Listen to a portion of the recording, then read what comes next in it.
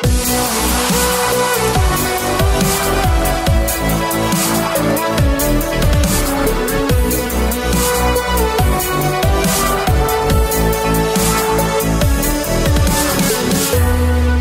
up and welcome to another Mograph Mocast. I'm Dave. And I'm Matt. And joining us today is the super talented Mr. Jake Ferguson. Hey, guys. And Mograph is a supplement to our site, mograph.com, which is a motion graphics tutorial site with tutorials, plugins, podcasts, and other Mograph stuff.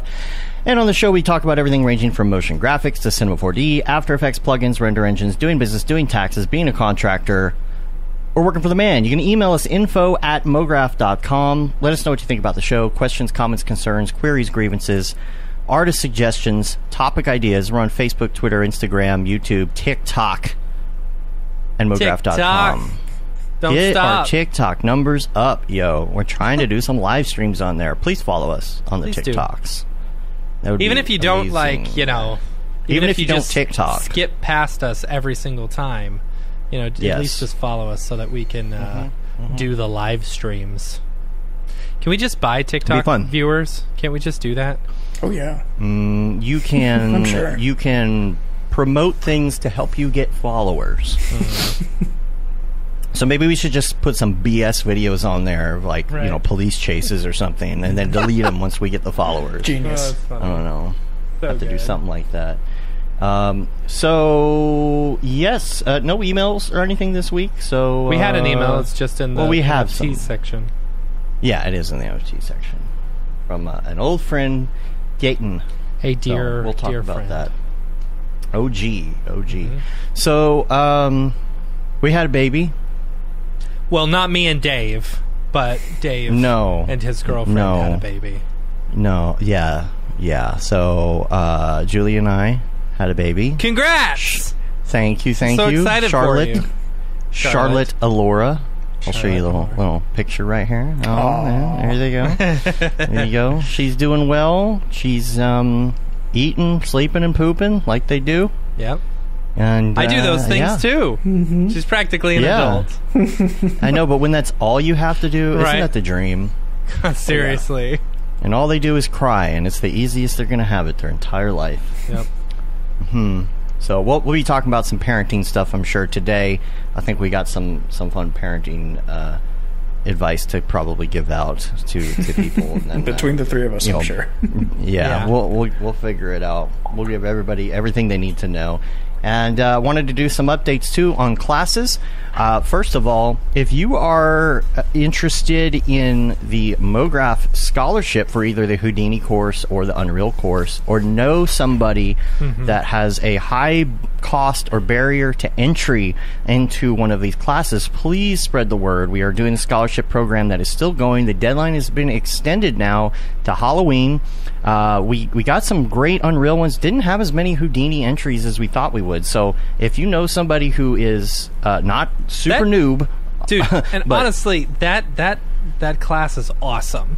It is so good. It's very good, and it's 40 hours long. It's been updated for 18.5. Now I know that there are some Houdini 19 questions out there. And saw Mark the other day, actually. We were talking about this a little bit, and we talked about, we are going to update things in the course, but the updates usually have to do with, like, an interface thing or something that changes, right? 19 comes out, and now this button is over here, or whatever it is. There'll either be a note, or there'll be a video explaining things that might be different. What it won't go over, and what won't be updated is, like, new things. Yeah. Like a karma render and crazy particle things that are brand new to the game, and that would be a new course, Right. I'm sure Mark is just raring to just spend another 50 million hours in front of the computer doing that, but it's a possibility. I will say that Caitlin's course is so good, and it's so I'm very excited about it. It was nice. What's cool about our platform that we use for all the courses and stuff is you can actually AirPlay it to your TV, which is great, So with the Procreate course, I was streaming it from the website or whatever to my TV, and then following along with my iPad in bed. It was cool. Yeah, and the beta testers are just absolutely loving it. They had some great suggestions. They caught a lot of things. Like, a lot of them were like, "Do you want to know every little thing?" I'm like, "Yes, just put it in there. If it's something we can't address, we just won't address it. Or we'll put a little marker or something, or a note if it's something like that. If it's something we need to re-record, we'll do that." And we have. I am hoping that we can do this in the next 2 weeks. There's a lot that we have to do as far as re-edits. I got a meeting with Pickle Nick right after the show, but I'm working right now on the promo. The promo is going to be great. I love working on the promo stuff for these classes. It's really fun to make something super fun and just catchy, and I love that part. I love picking the music and doing a little 3D work, and Dave I don't enjoys like grabbing being the sound creative. bites, but grabbing the sound bites is the hard part, because it's like you got to go through the whole entire course to get the one or two little this is awesome, or you're gonna love this, or whatever those little phrases may be. But I spent the entire weekend going through the course, pulling out all those things, going through all the changes. We're really trying to get this wrapped up, put a bow on it, ship it. And so check that out. And the scholarship, by the way, mograph.com/scholarship. I need to put some sort of link on the front page to it, although now it's a little bit late because we only have two weeks left. But please tell everybody about it, and send them a link. There are people that, for example, are decent at motion graphics or Cinema 4D, and like you can tell that if they just went to the next level and hopped into Houdini, that would be awesome. But maybe they aren't able to go to school, or aren't able to buy a course, or whatever it is, or in another country where, like, unfortunately, there's not much we can do to regulate like the cost.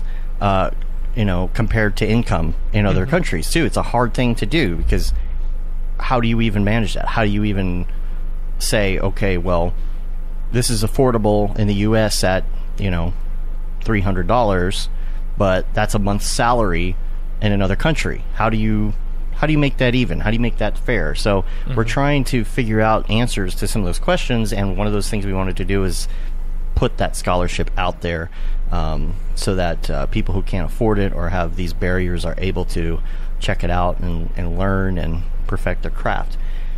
So that's that. And then we got a WandaVision article. If you're on the site, mograph.com/news, check out the WandaVision article. We've had some great articles lately. And I think that wraps it up for the week wrap-up. Unless you have anything else, Matt, I don't know. I mean, there's a ton of NFT stuff, but that's about it. Yeah, we'll get to that. Yeah. We got some good NFT stuff to talk about today. I think it'll be a good segment in general. So, Jake, let's talk about you. Hello, let's Jake. talk about you. Hello. One of my... Well, you were talking about before the show, the last time that you saw Matt. It's probably the last time I saw you, too. Was it Vancouver? Yeah, SIGGRAPH? Vancouver, 2018. Been a little while. At the time, I think you were coming out on behalf of Otoy. Yeah, I was staff there at the time. Yeah. So let's get to know you a little bit, and talk about how you got into 3D render engines, rubbing elbows with Otoy. Sure. So where did you go to school? I went to school at Ringling in Sarasota, Florida. Oh. Yeah. I didn't know that. Yeah. Cool. What year was that? I graduated 2016. Okay. 2016. So was Joey Joey teaching then? Brodeur? Yeah. Oh, that was Nice. the very, very thin, Venn diagram of Joey Corman teaching animation there. And that's funny. He was my foundational animation teacher my sophomore Nice. year. He introduced me to After Effects. He introduced me to Cinema 4D, and That's funny. ingrained so many good habits that I still carry around. But Nice. he's amazing. Still a good friend. Was that something that, how did you decide that that's what you wanted to do? Were you already into this before college, or was it something where you're like, I don't know what this is, I'll give it a go? It was that. Literally, so before I went to college, I was a tattoo artist and a body piercer. And I, really had no end to computers or any of that. I always loved movies, but I wasn't planning on going to college. I was a tattoo artist in high school. I was planning on just rolling into that and staying in Baton Rouge, Louisiana. So, I loved movies, though, like really loved movies. And I knew I wanted to work on something that moved. And I had no idea how, so I just kind of like, wrote it off as some dream that would never happen. But I was tattooing one night, and these two dudes walked in, and they were there for a Pucifer concert, and they were shooting Oblivion at the time in Baton Rouge, the Tom Cruise movie, and these two were set guys, and we got to talking. They wanted Pucifer tattoos. I'm like, that's rad, and they were talking about just what they did, and they were on set like fabricators. They did a lot of rocks and stuff like that. They made a bunch of faux rocks and faux, materials. And just finishing in general. They would do a lot of, real life shaders, basically. I'm like, oh, that's pretty cool. And I asked them, I'm like, who's your boss? Who do you report to? And they're like, well, we have a art director, and he comes up with all, our day-to-day and stuff. I'm like, who's his boss? And they're like, that's the production designer. He does the overarching of like all the scenes and everything, and just comes up with the look and pulls the reference and time of day, stuff like that. I'm like, oh, that's pretty cool. Now I have titles that I can kind of that's a little bit closer. This is slightly more tangible. And I didn't know shit at the time. I didn't know like what anything having to do with on-set was, or what the steps to get there would be. So kind of fortuitously, a few months later, there was this portfolio convention in New Orleans, and where a bunch of different schools, like art schools and colleges, came out. I was a kid, man. I was like, how old was I at the time? 18, 17? And, so I'm like, I had this really rich portfolio. Like, I was a fine artist for my whole life prior to that point. It's like I had done photoreal portraiture and like charcoal and acrylic and stuff like that. I did a lot of watercolor. I was just a very tactile artist, plus all the tattooing and everything is just it was another medium. So I was very well versed in the art world, and I was good, and so it's like I had this like cool portfolio. I just had no technical ability. I had never really touched a computer besides for video games. So, I showed up there with my big fine art portfolio, and I'm walking around from booth to booth, and I'm asking each of the colleges, I'm like, what kind of major do you offer for somebody who wants to be an art director? And I didn't really clarify. I didn't say, if this was for commercial or on set or anything like that, because I didn't know. I didn't know that there were different types of art directors. I was so ignorant to all industries at the time that I just like went in with this very broad title, and it wasn't intentional at the time, but it served as like a litmus test for who I was talking to, because every one of those colleges, they're just like, I don't know, maybe graphic design, maybe film, and I'm like, you don't know what the hell you're talking about. And they should have. You would think, you would think. And I rolled up to Ringling, and they're like, oh, you want to major in motion design? And I'm like, cool. And I didn't ask what it was or anything like that, and they were just like, yeah, you want to do that? And I'm like, okay, I like your confidence. Yes, I do. Yeah, let's do that.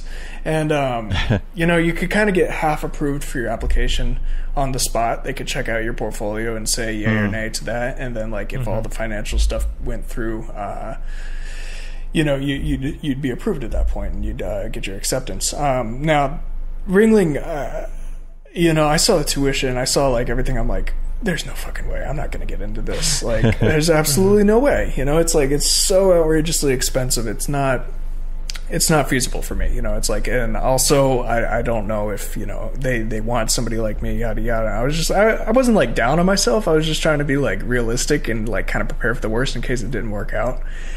So, but I ended up getting accepted, and I was stoked. I was really stoked, and a lot of my family came together, and they helped put me through it, and they gave me that initial jumping off point, and I was just like, man, this is a huge deal. Like, I'm the first person in my family to like go to college, and so they really, really wanted me to go, and like they always like knew I had a lot of talent, and they always pushed me, and they were just like, you're a good artist. You should do things with your life. You know, you can do things that like none of us have done. So, you know, I was really excited about that. And it kind of put this motive in me to succeed. And this, you know, it motivated me to just really kick ass when I got there, you know? So I showed up and I still had no idea what I was doing. You know, what motion design was. I literally was just like yes to everything and just showed up.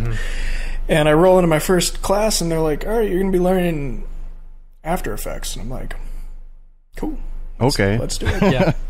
Let's learn how to animate, I guess. So I spent, you know, a few months in lynda.com just familiarizing myself with the Adobe programs because everybody else at that school already knew them. And I'm like, I got a lot to catch up on. And honestly, man, the first 2 years, I sucked.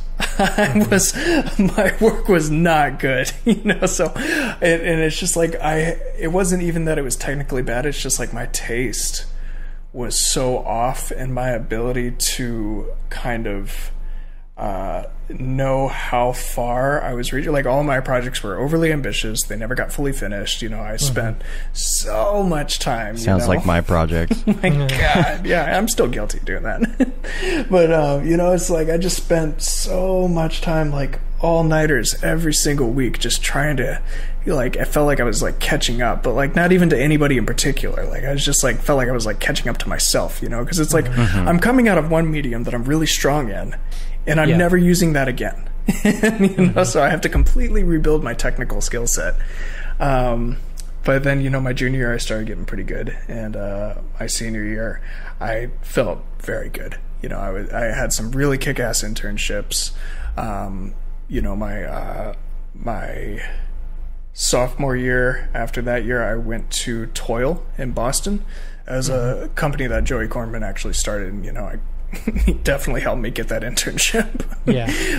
But those guys are great. You know, it's like they set a lot of standards for me for studio life and just kind of how to interact professionally, you know. And I did have some professional experience, you know, but it's like that type of setting is just a lot different than anything else I was used to. And, you know, just understanding the, you know, the food chain in this kind of industry, you know, where clients sit, where ad agencies sit, you know, it's like what kind of work needs to get done. And just, you know, it was a lot of stuff that they don't teach you in school, that they still don't teach you. It's just that kind of professional practice. So that was invaluable. You know, and Boston is one of the coolest cities I've ever been to. If it didn't get so cold, I would love to live there, but I hate the cold. So here I am in California. And then, you know, I went back to school my junior year and busted my ass to make a lot of cool stuff and try and learn a lot of new things. And then I landed a internship at Imaginary Forces my junior year. And rock on. Yeah. No big deal. That kind of like from there on, I was like, all right, I need to, you know, kick ass forever now. You know, I can't let this momentum go. Like that's a huge opportunity. So, you know, I showed up there and I had some of the most amazing mentors I had ever had. And I've had so many mentors throughout my life, you know, just for artistically, you know, I've studied under so many masterful, like truly masterful people. But, you know, Michelle Doherty, Charles Corey, Dan Meehan, Karen Fong, like monsters, absolute like titans when it comes to this stuff, man. They've been doing it for so long and they just live and breathe like this amazing, you know, not only work ethic, but just taste and good practice and just like the social ability of just like being so kind and forgiving and patient with it. Like, I don't know, I was over the moon, you know. Every single day was just like an incredible blessing to be there and to be around such, you know, immensely powerful artists, and then also to like meet all these crazy freelance artists that were coming in. But you know, I was an intern. I still screwed things up all the time, made people stay late, and you know, soaked up an entire render farm on the day before a job was being delivered, and totally threw that for them. So that was cool. You know, learned a lot of valuable lessons. But that was great. You know, that was a really good internship. And then I went back to Ringling my senior year and made a couple theses with some buddies and graduated. And it's funny too because I applied. You know, I had a good portfolio. I honestly I had like a good professional portfolio in school, you know, and I applied to probably 120 places, around January 4th, to start working in the summer, so good 6 months early just to get it in there. Maybe I applied too early because I heard back from 3. Wow. Yeah, man. And I that's the only reason I say my portfolio was good, because I was hireable, definitely, but still, it's it's hard out there, man. It's really hard to get a full-time What was your gig. work like at that point? Were you already heavy into 3D, I was using Octane texturing, all that? Yeah. I had been using Octane for a year prior to that point, and I was good at it by then. And I could do matte paintings. I could do really good compositing. I heavily focused on compositing in school, and that's actually what led me into 3D, is just to make stuff to composite, because that's what I like doing the most. I still like doing. Were that you the most. Introduced to Octane at Ringling, or is this something you kind of figured out on the side? No, they didn't have it. We only used the physical render in college. Yeah. It was funny. So you were doing like us, you were what is this Octane 2.0 thing? It was Beeple, man. It was Beeple. Yeah. We were following him already for a couple years. We're like, oh, this guy's been doing, everydays for a few years. It's pretty cool. And you put 0 Day out probably around that time. I think it was before that. Yeah, it was a before while. 0 Day. It was a while. Yeah, definitely before 0 Day. Maybe 2 or 3 years before that, we were seeing his stuff. And we always thought he was kind of cool because he's just he's kind of nerdy, and funny, and he just made all this really awesome stuff just for the sake of making it, and we were like, wow, this is great, this is and he shares it, and he shares it away. That was the coolest thing, is that he had his site with all of his his VJ loops and everything like that, and it was all Creative Commons, and we're like, this is not just inspirational from an art point. This is inspirational from somebody who's just able to make for the sake of making. Coming from a really high up art school where we just critique each other all day, every day, and we're so hard, and we're just why are you making this? What's the point of making this? Why is this good? Defend this. And he's just out there just enjoying making stuff, and I'm like, see, that's cool, Yeah. And he started using Octane, and we were like, man, this stuff has really cool glows. What the hell is this? And I didn't even realize it at the time, because I bought this prefab computer, and I'm like, oh I have an NVIDIA card. I could just get this, and I bought it, and I'm like, oh my god, this is the coolest thing ever. I'm moving around and seeing what I'm doing, and I don't have to wait for the real time little boxes or anything like that. And it was slow, but it's it was still so good at the time compared to the physical render. It was a Ferrari. It was amazing. Yeah. So honestly, I've never done everydays or anything like that, and I kind of unintentionally, when I got Octane, I was like, all right, I just need to practice. So for the next 30 days, I made a bunch of random stuff every day, and I started posting it, and I was like, this is coming out cool. I know how to use this now, So from then on, and that was summer 2015 when I first started using it. And it became, my best friend. It was amazing. And my friend Eric Demusi, he was working at IF when I was an intern. Who did the Stranger Things? Yeah. He and I are title, close. Yeah, he's been on.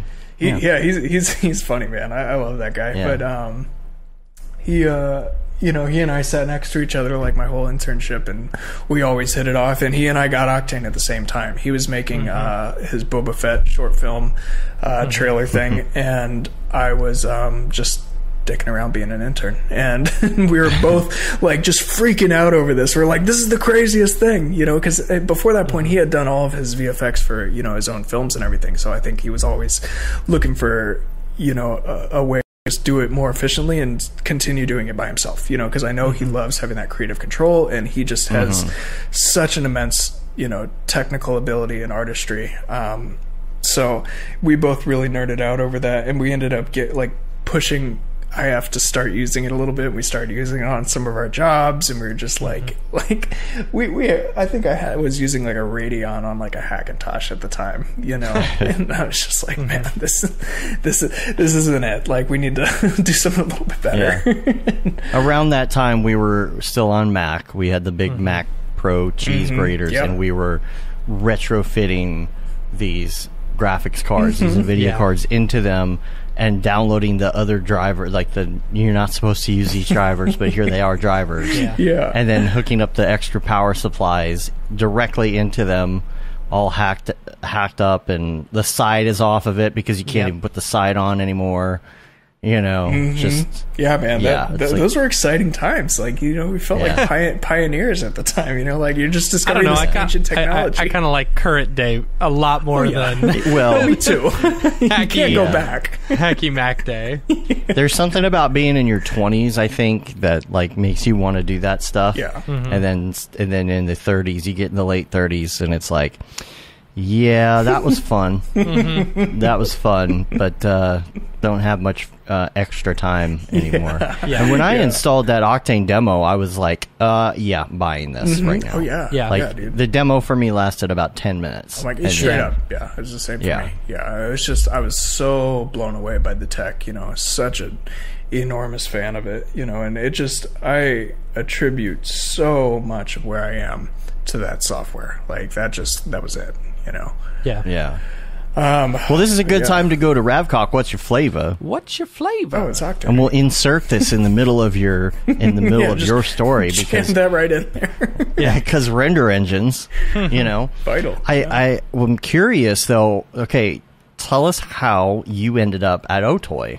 Oh man, yeah. So the story continues, and it's just keep going. So we'll just say we're in Ravcock now. So I graduated college. I got a staff position at Imaginary Forces. Went right back. You know, fell in love with it. Loved the people. Loved Santa Monica. You know, it was great. So I was like, absolutely going right back to LA. And they had IF New York at the time, and I was thinking about going there, but again, hate the cold. So in California, but you know, so I was when I got there, I was kind of sad to see that most of my friends were gone. You know, they had some really heavy-hitting creative directors there, Miguel Lee, Charles Corey, and Dan Meehan, who were very technical creative directors. You know, they would pitch on jobs, and then they would make the whole job just between them, you know, and like not really hire anybody else to help. And they didn't do that with every job, but like there were a few that they did, you know, and like I'm like, you guys are beasts, man. Like that's what I want to be. And they were gone. They had left. And so I was kind of bummed out about that. And they had all gone freelance. You know, Miguel is a teacher at Art Center, and he has his own company, Midnight Sherpa. So he went to focus on that, and I think Dan and Charles both went to Elastic as freelance, and I don't know where they're at these days. So, you know, I was like, all right, who do I lean on? And I was like, oh shit, there's really not that many other like staff artists here. A ton of responsibility just like fell on me as soon as I walked in the door, and I'm like, oh my god, all right. You know, we didn't even have a TD at the time. And I'm like, shit, I really need to, you know, step this up. So again, became a huge, you know, step in my career where I'm like, I need to catch up to something. I need to just like really like spend the time and kick ass. So, you know, it was a ton of late nights, ton of jobs. Of course there was freelance help for everything, you know. It's like, I'm not saying I did anything by myself ever, you know. It's always just like, let's find some badasses to help get this done, you know, because if left to me, it wouldn't get done. It's not humanly possible with my skill set at the time. So you know, we did a lot of really good stuff. And the following summer, 2017, you know, there was this really cool job for Counterpart. It was a TV show that was coming out on Starz with J.K. Simmons about split realities and spy espionage. Awesome stuff, you know. And we actually had pitched on it November of 2016, you know, and production didn't start until summer 2017. But between those 2 points, you know, we were doing pre-pro. And it was a very small budget job. We could only really get, like, myself and whatever interns we had at the time on it. And, you know, we did a lot of design work for it. Felipe Carvalho, I'm sure you guys know him. He's a designer out of Portugal. He did the initial pitch with Karen Fong, and you know, kind of set the mood for everything, you know, and came up with a lot of design language. So all the designs we did going forward, we just riffed off of that. And Nathan Lee was a intern at the time, and he was a phenomenal designer, and he did all the designs with Karen Fong for like 6 months. That poor guy just worked into the ground, just doing all this stuff by himself. But it looked so good, you know, and it's like it provided some awesome. And I kind of came in at the end, you know, and shaped up a lot of the stuff that he had pushed forward. I did a lot of my own designs too, you know, and just started building out scenes, you know, which would eventually evolve into shots. And then we went into production, where we had another intern for the summer, which was Kyun Nam, who was a really good friend of mine from college, you know, and I had known him the whole time I was at college, and I called him up. I'm like, hey, do you want an internship this summer? I need your help with this specific job. And he helped me that whole summer, and between he and I, we made that whole job together. We did every bit of animation for it. And that job went on to winning an Emmy, you know, so that was awesome. Huge for us, you know. It was huge for Philippe, because that was the first Emmy to ever go to Portugal. You know, he met the president and shit. They had a parade for him. That's funny. Yeah, so it was a good time, man. It was like, that was a magical night, you know, and it's like we were up against some really, really gnarly competition, you know. We were up against the Alienist and... oh my god, I'm spacing out so bad I can't. We were up against Westworld. We were up against just a few other really heavy jobs, you know. And I had so many friends at the time that were all like had all worked on all of those jobs, you know. So it's like when we found out that we were all nominated, we were like, "Oh, that's great," you know. But like we were all sitting in the audience hoping our job would win, you know. Right. So anyway, so you know, at that point, you know, I was like, it was nice to finish that job at IF, but I was a little burnt out, you know, and I had been doing freelance prior to that point. And one of those freelance clients that I had was Otoy.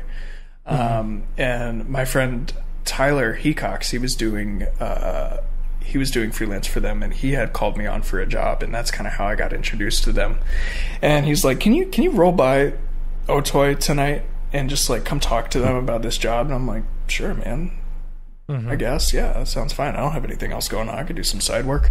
And I'm like, Otoy, great, yeah, you know, it's like I'm a huge Octane nerd. Like, I would love to see, you know, where everything's made. And I roll up, and somebody lets me, like, I walk out of the elevator, and I have to get escorted in. And this guy rolls out, and he's got a hoodie, he's got like a scruffy beard and crazy hair and just like this crazy look in his eye. I'm like, what's up, dude? And he's like, oh, hey, are you Jake? You can come this way, they want to talk to you. And I'm like, okay. And I'm like, so what's up, man? Like, who are you? What do you do here? And he's like, oh, I'm Jules Urbach. And I'm like, yeah. And I'm still such a kid. I'm like, who? I didn't say that, but you know, it's like, rolling in there, you know, it's like, right on. I'm like, cool, man, yeah, nice to meet you and everything. And my friend in there, and he's like wide-eyed when Jules walks in the room and walks out, and he's like, that's him. And I'm like, yeah, that's who? And so that's the guy. Yeah. So anyway, so you know, I get going on these jobs with them. We have a good working relationship, and we go through a few freelance jobs and everything, you know. It's like, man, it's like I'm pretty comfy with y'all. Like, you got some cool stuff going on, and you know, I was getting burnt out at the time. There wasn't that many staff artists. There was a lot that I was doing. You know, I was juggling about 3 jobs at the same time at one point. And it was a lot, you know, because I was the lead on a lot of stuff, you know, so I felt very personally responsible for a lot of things. And I would go home thinking about it, and you know, it's like I put myself in this position because I was still so green. Honestly, I didn't communicate a lot of my own boundaries. I never said that I was uncomfortable with a lot of things. You know, so eventually, you know, Otoy was like, hey, we need a staff art director. Do you want to be staff here? And I'm like, maybe. And they made an offer, and I'm like, okay, yeah, definitely. You know. And I moved to downtown LA, like 2 blocks from the office, you know, and I worked there for about a year, you know, and it was one of the most interesting jobs I've ever had. It was very cool. Very strange, but very cool, you know. What would you do on a regular basis there? Because, like, I don't understand even what that position would be. Man, I still don't know what that position was, but I had a great time, and I just like artist representative, basically, pretty right? much, you're just like, yeah. So, I was kind of the liaison between Otoy and well-known artists, and I would talk to them. I would, secure their work for trade shows. I would, do whatever I needed to there. Honestly, it's like that place always has so much going on with so many clients you will never even hear of. Like, and just interesting interactions, like being on email chains with like J.J. Abrams and answering C4D questions because he's an Octane user and he does it for fun. And I'm like, okay. Or, Joel Zimmerman, which, I'm sure you guys know. Right. Yeah. So, it was just a lot of little things here and there. But, the actual responsibilities were pretty centered around a lot of the trade shows. It's like getting ready for SIGGRAPH, getting ready for GTC, getting ready for, whatever else. And it would just be kind of amassing the artwork that we could show, doing demos that could be shown on the floor, and like also taking criticisms from Mograph podcast. Oh yeah, exactly. Don't even get me started on like the C4D help desk emails that I would have to get through a lot, and just like I was just kind of their C4D guy at the time, and I was never super technical. I'm not Beppe by any means, dude. Beppe is like his own entity. Ahmed. Ahmed is exactly. Oh my gosh, dude. I would just get emails and I would just hit those two up and be like, "Can you guys solve this?" And then I can take credit for the solve and let them know how to do this. But yeah, Ahmed, like he I don't even know, like. Does he have a whole team working for him, or is he just a one-man show? It's kind of like knows, this show, right? He's a myth. He's literally he's just out there just doing it. But yeah, no, I don't know recent. Turkey, right? I think so. Yeah, I'm not sure. Yeah. Wow. But yeah, it's funny. Like I got a hold of him via Facebook Messenger. Like I'm like, we both have Otoy emails. Like, and still I'm messaging you on Facebook. Anyway, so outside of trade shows, there was a ton of downtime. I had some fun, people there that I was working with at the time. Billy Brooks was there, and he was kind of like the Otoy or Octane Lightwave guy. Clay Sparks was, dude, love Clay. It's like one of my closest friends, man. I love that guy. And just to let you know of the experience there, that was a year of Clay and I in a room together with a closed door. It was just the two of us sitting in there, like most of the time just like messing around with scan data, or just sharing cool, like watching movie trailers, watching movies, just like it was fun. It was dreaming about the holodeck.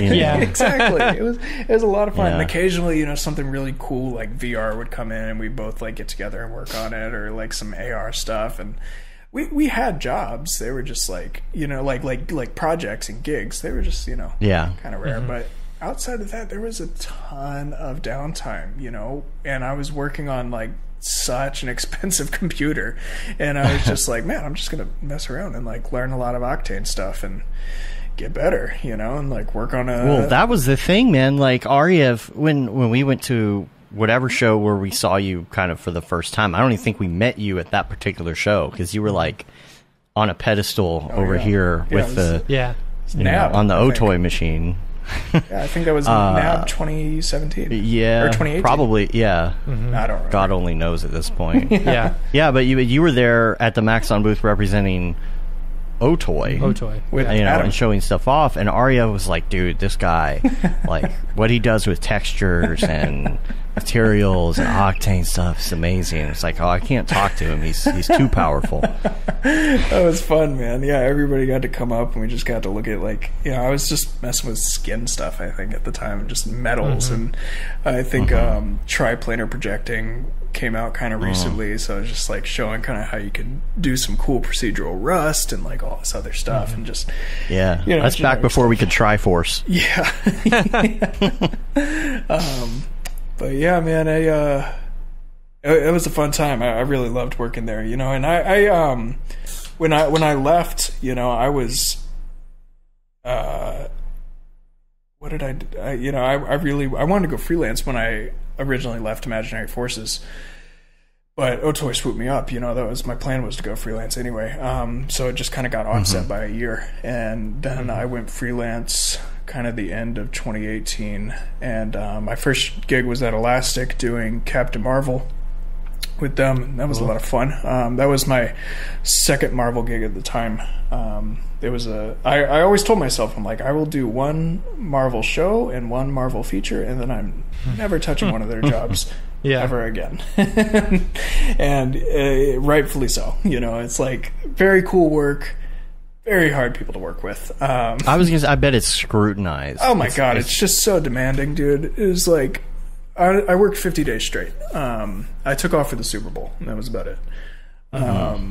And it was fine, made a ton of money, but it's like, at what cost? Like, how many years did I shave off my life with those 50 days? Right. But it's like, honestly, that's just another kind of lesson for me on a long string of lessons of just professional boundaries, and that being the most important thing you can do professionally is just setting boundaries and pacing yourself and being realistic with yourself, and not overpromising and not putting yourself out there for something that is going to damage you, mentally, physically. Like, you really, like, prioritizing your health and mental health, it's vital, It's like, what are you going to do if you're and it's hard to even understand. Like, you hear people talk about it. Oh, I worked this gig and it was so draining, and then something like that happens to you, and then you're like, okay, I get it now. Exactly. Like, it's really I'm never letting that happen. Yeah. And have you been to have you been back to Otoy recently? No, I haven't been in there. Oh my God, when's the last time I was in there? Probably to pick up my last check, honestly. I still lived next to them for like another 2 years, and I saw Clay and Jules all the time just going to the grocery.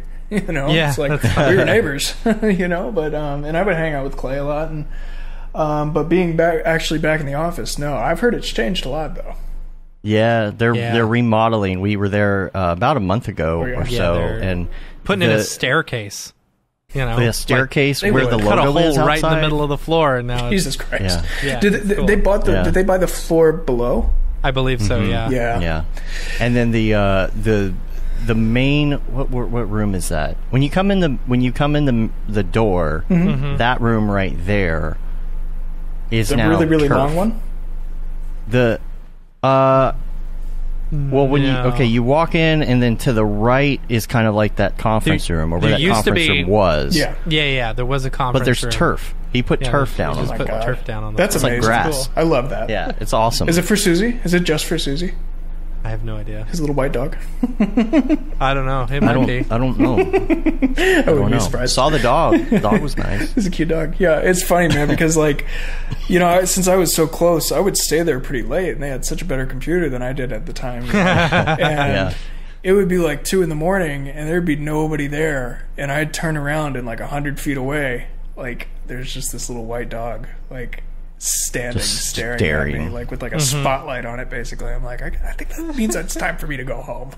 That's funny. He points up a paw and finger and just points it right at you. Yeah. And Jules would also be wandering around, and he'd stop by, and we'd talk a lot, and that's kind of how he and I got close.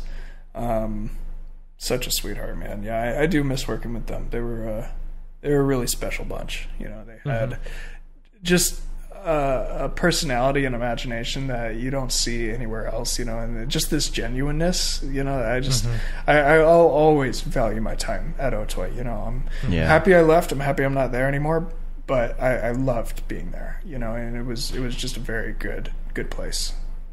And Jules and his background and his his Marvel and Star Trek background and all of that, and the holodeck and all of that, and we had the Render Wars.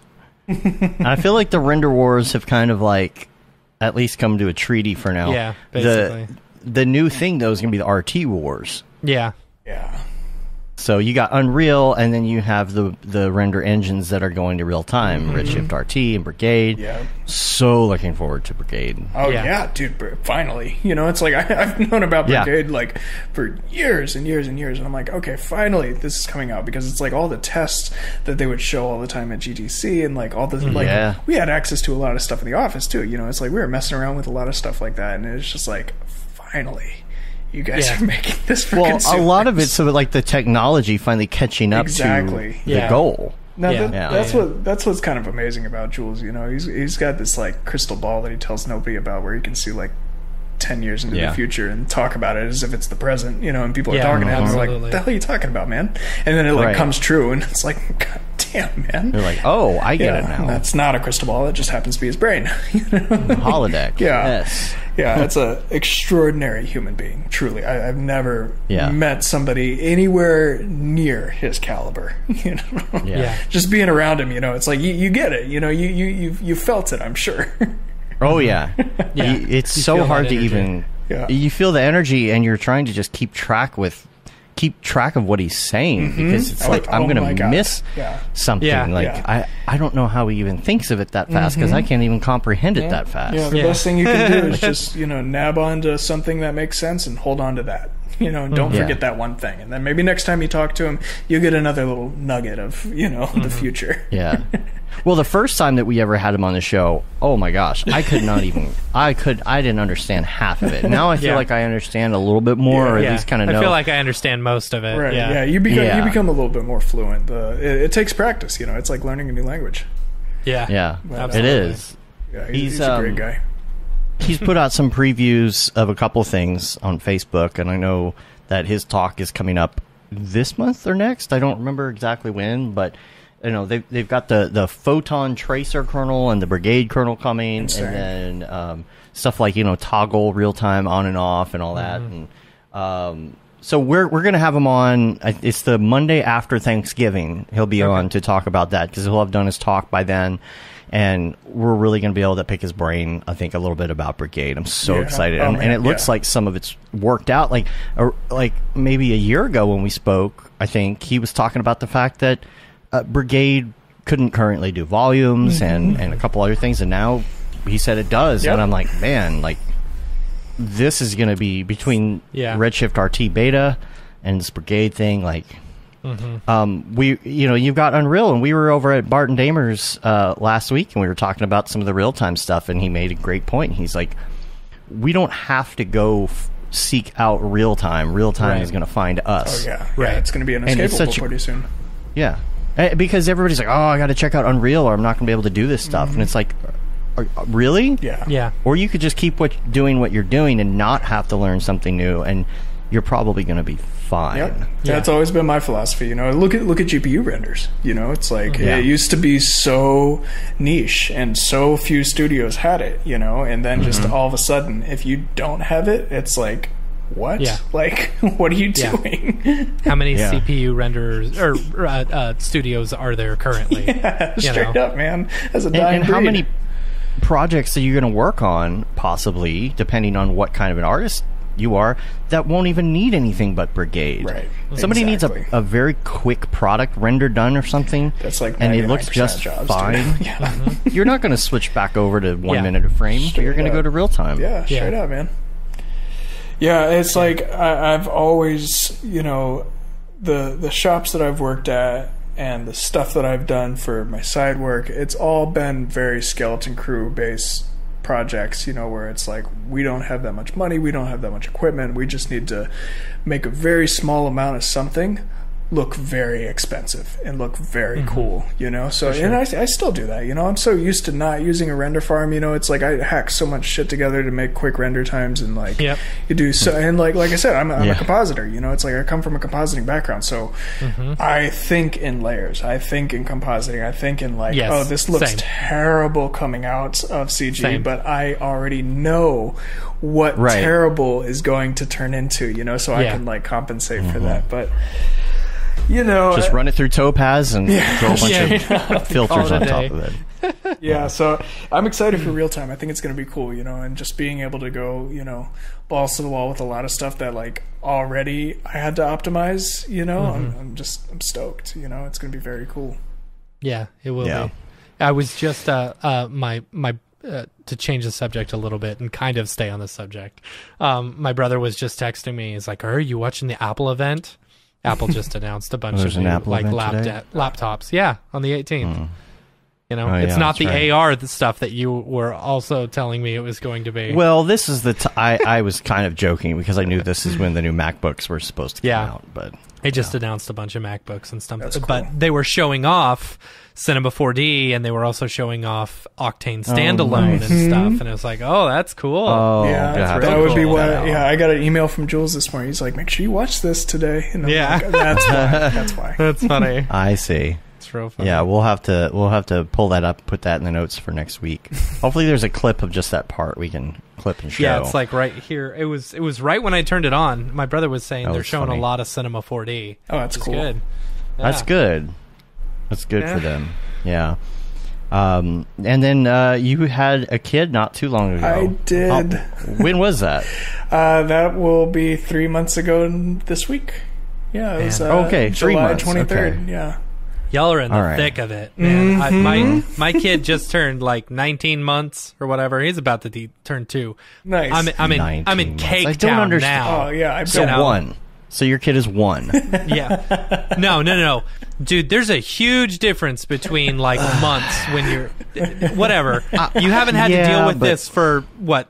11, 12 years or something like that? 12 years. Yeah, but still, even so, I'm just like, they're 1. Yes, my kid is 1, but there is a big difference between 12 months and 23 months. Yeah. That is a huge my kid is 436 months old. It's a huge, yeah, once you get to 2, then you can stop. Yeah, man, I'm noticing the difference between weeks at this point. So seriously. Like, they're crazy little things, man, but it's I see why people call it a miracle, man, because it's like you're looking at this and it's like we made you, like you are a brand new human, dude, like you didn't exist before. The craziest render of all time, dude. I'm just right. But just a lot of definitely not real time. No, God, just 9-month render, no big deal. But just like. Yeah, between the shitting and screaming and eating and sleeping and shitting and screaming and eating, like that's my life. But I took a 2-month paternity leave, which was really nice. That's about the longest that I've gone without working since I started working. So that felt cool, and that kind of I freelance full time, so I've always wanted to be one of those people that only works for like 9 or 10 months out of the year. So I think that kind of dialed back the fear. That decision. I was always scared. I'm like, I need money constantly coming in order to survive, and I'm like, you know what, if I'm gonna miss work, this is the best time to do it. And shit, I was fine. So maybe I'll just start doing that, and hopefully when we can travel again, I can use all these travel points that I've racked up from not leaving the house for the last 2 years. Yeah, for sure. 2 months is tough. I enjoy some time off. I enjoy like if I'm like, okay, I need a day off, this is gonna be my day off. This is the day that I'm gonna like do nothing and play video games and whatever, right?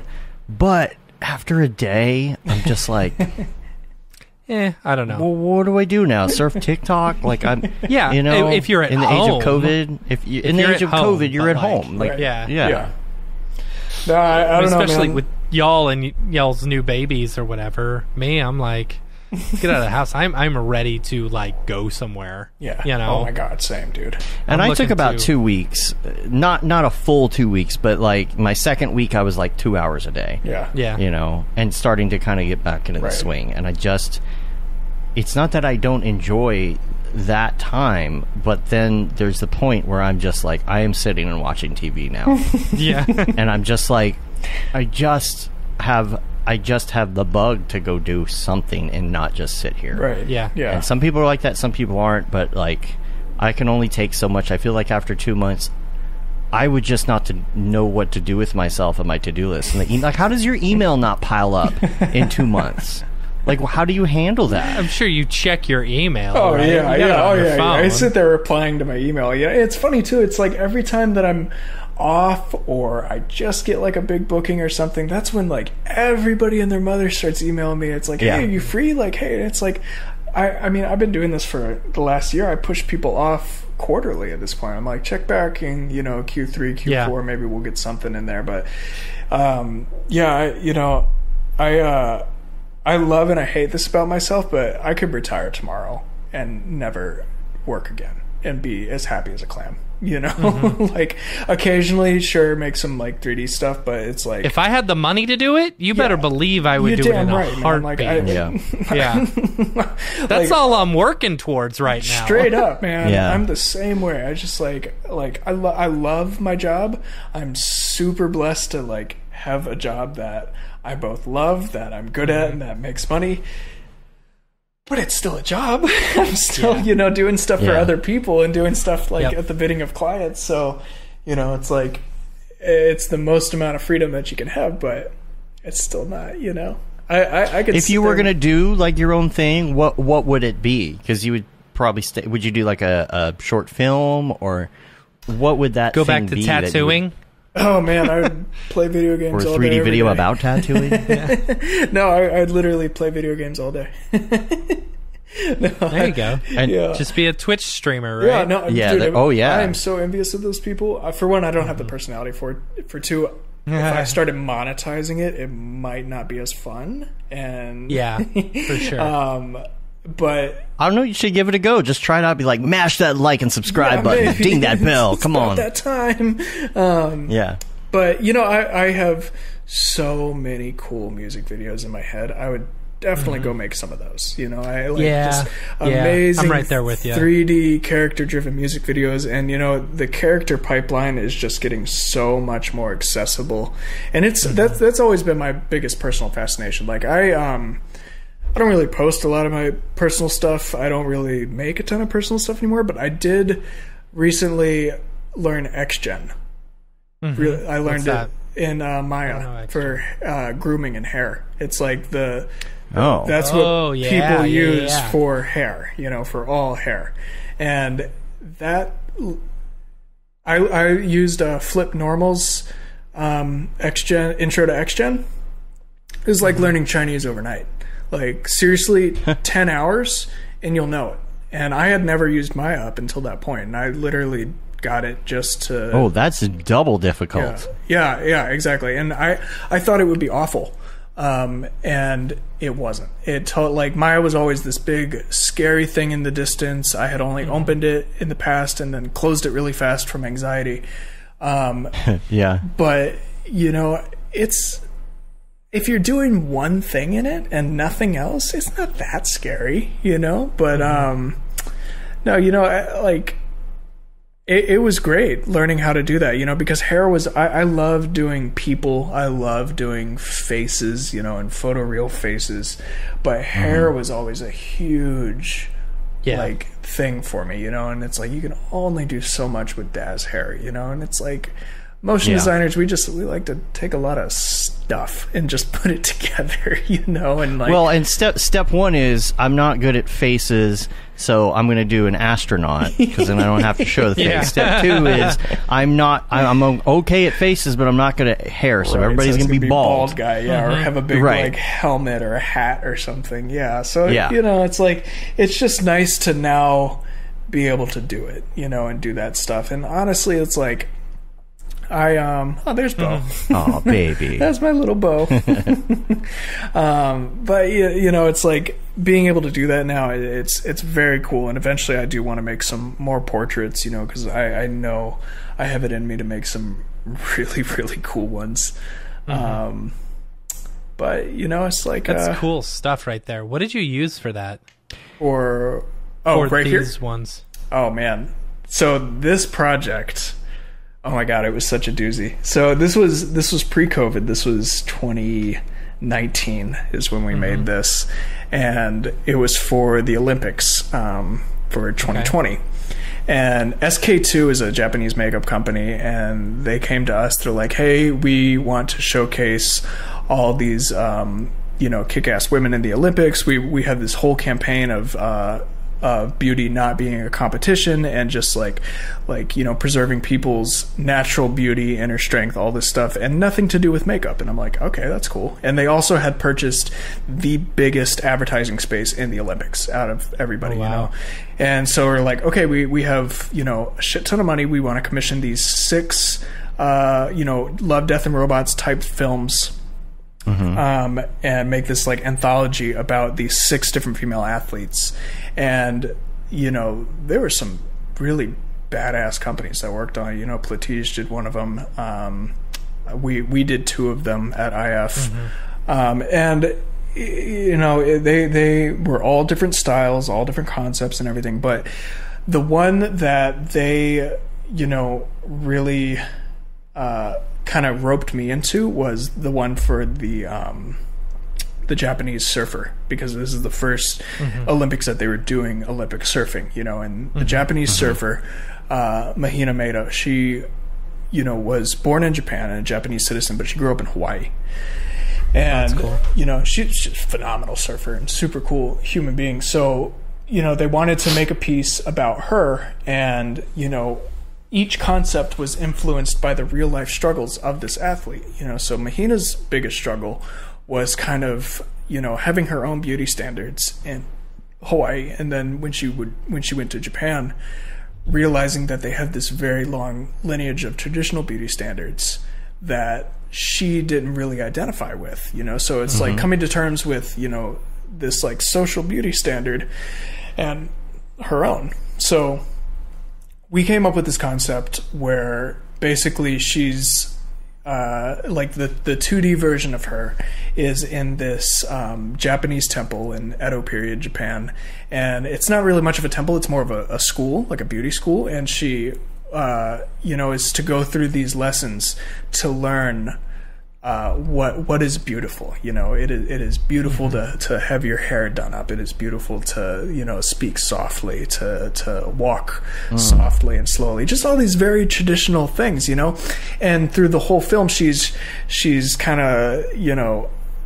not real like affiliating with any of these. She's like none of these are me. Like does this mean that I'm not beautiful? Like all this stuff, And the whole meantime, it's like a gilded prison, It's like she's kind of trapped in this place to learn these things, but the outside there's this suspended wave, huge wave, and she catches it out of the window a few times, and she's like, man, that's drawing me in. That's something that I want. That's not traditional beauty, but something in me wants to be out there, and eventually, the instructor in the palace, is like, this isn't you. You're not really any of these things. And she busts out of there and she goes to the wave and she surfs the wave. And then the instructor and all of, her peers are supporting her at the end of it. And they're like, beauty is, what you make it out to be. It's your inner strength, and so that's a loose concept behind the whole thing. So it's we came up with that concept and we're like,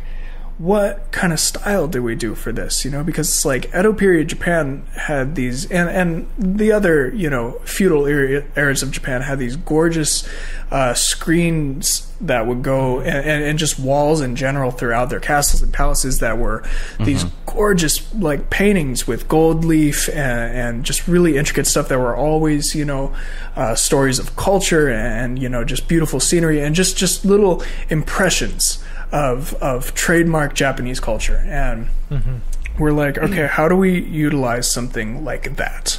So we came up. Henry Chang is staff at IF. He currently lives in Taiwan, and he is a sleeper cell. Some of the best stuff you've ever seen produced by Imaginary Forces was that guy.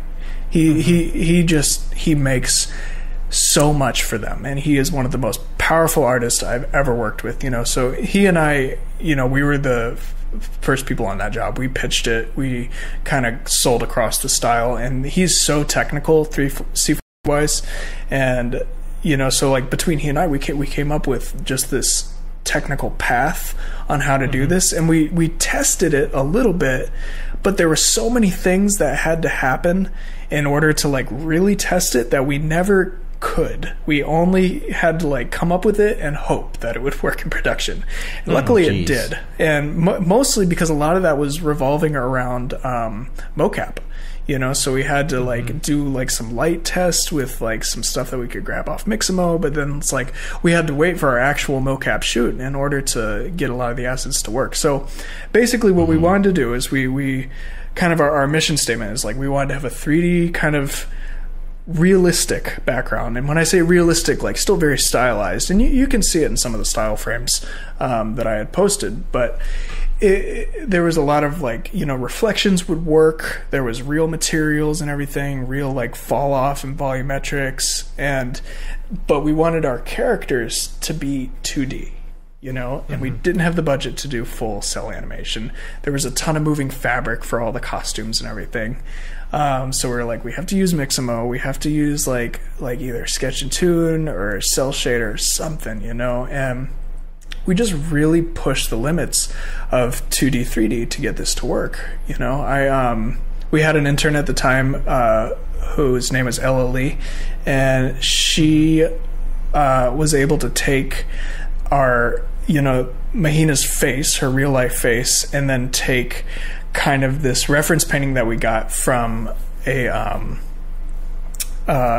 Japanese painter who painted Mahina in this really cool 2D style.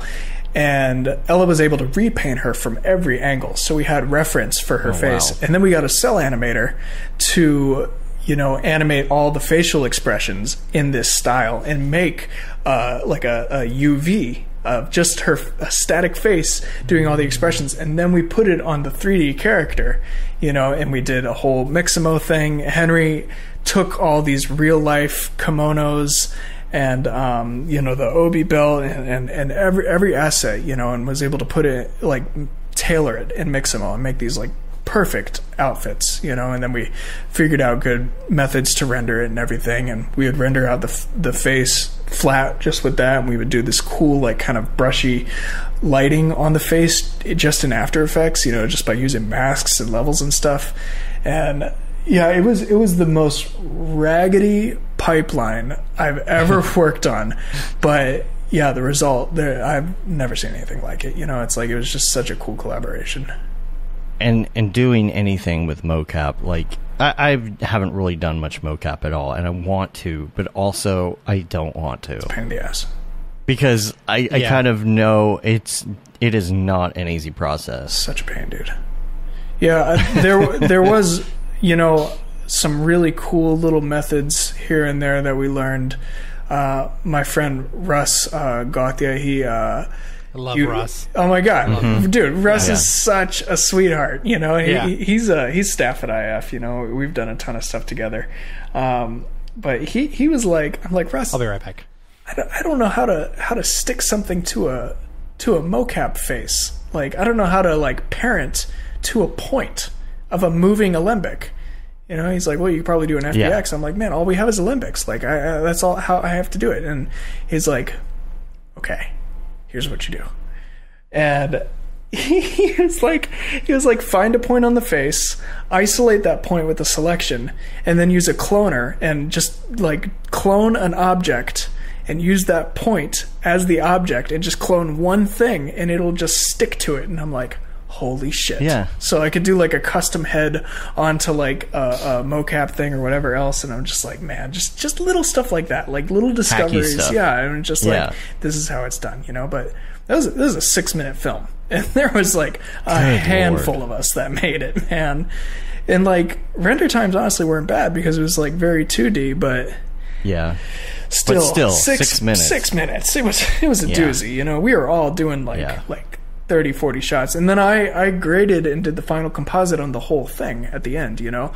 And I've never had a beefier After Effects project. The entire thing, not even just like rendered shots to be graded, every single shot was in there in pieces, you know? So it's like you go in there and you'll find the original 3D sequence of any given shot. Like that whole project collected just out of After Effects was 1.5 TB. Jeez, it's insane. Yeah. But oh my god, it was fun. It was cool to be able to grade that stuff. I had just gotten a a new HPZ monitor, and that was phenomenal color at the time. It's like the project is 1.5 terabytes, and now we got to back it up. So that's their problem, dude. Let's buy another drive. That was the days that I was remoting in. I was just like, never again am I doing something like that. Like that project was a doozy, but I loved it. You know, the project's super special to me.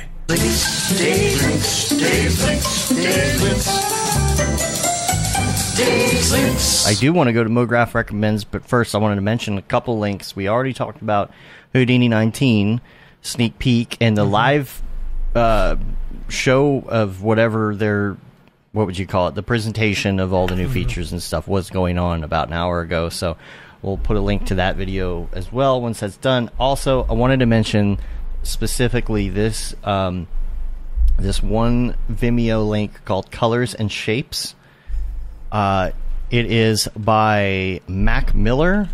I'll bring it up here. And I saw Ariev posted this yesterday, actually, and it is just absolutely phenomenal. I'll bring it up after the ads, of course. You know, there's always ads. And also, of course, I don't want to show the whole thing because you know how YouTube loves to flag people for all the things. But I wanted to show you just a taste of how incredible this looks.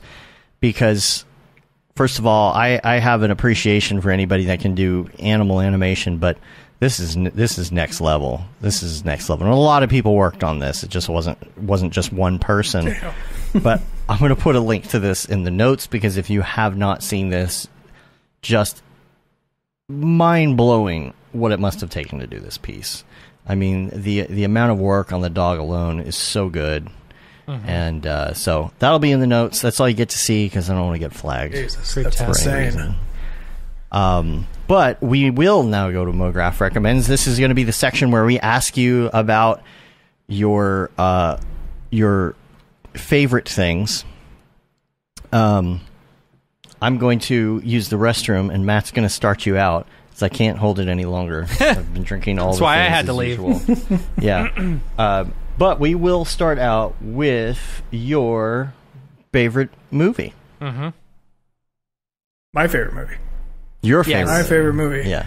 Man, I have a guess. Okay. I have a guess. What type of, well, there's if you're gonna pick some obscure movie that I've never heard of, you know, which that might be the case, or you may say if you're going to pick a mainstream movie, you know, I have an idea. But okay, go ahead. let's hear your mainstream guess. No. I want to hear because if I'm way off, I'm not going to tell you what it is. Well, honestly, you know, it's like my favorite movie. It shifts around a lot. It depends on my mood, and but my go-to at any point that I could always watch is The Revenant, man. Like, anything by Inarritu is just like that. That's my go-to. I love his work. I love everything he does. You know, Beautiful is amazing. You know, Birdman was amazing. Birdman was great. Oh my God, it's such a good movie. Such a good movie. Yeah, I'm kind of blanking. I feel like I saw something kind of recently that I really loved. But it's so hard because it's like it's like asking me my favorite music. You know, it's like it depends on what I'm into, but it's like there's a lot of stuff that's up there that's really good. Like Moonlight, phenomenal movie. Just about like I love A24 films. You know, it's like they never miss. You know, like like a lot of people I know talked a lot of shit about The Green Knight. Loved The Green Knight. That was great. But yeah, I mean, if I had to pick my overall favorite forever, The Revenant, for sure. Cool. I don't think I've ever seen it. What? Yeah, sorry. Yo! Oh my God. Yeah. Do yourself a favor and like darken the whole room. Biggest screen you got, loudest speakers you got. Just immerse yourself. You will lose yourself in that camera work. That movie's phenomenal because they never... Oh. That's the one that Leo won an Oscar for. Yes, like it's because he ate dirt in the movie. But, yes. Yeah, I haven't seen that either. Now I remember shit. now. You two will lose your minds. Like, and keep in mind that 100% of the film is natural lighting, and they didn't use any lighting at all that wasn't natural. Really? And they filmed half of it in Canada, and then the ice started to melt, and then they had to finish the rest in Argentina. So, and it's all supposed to be in like Missouri. Okay.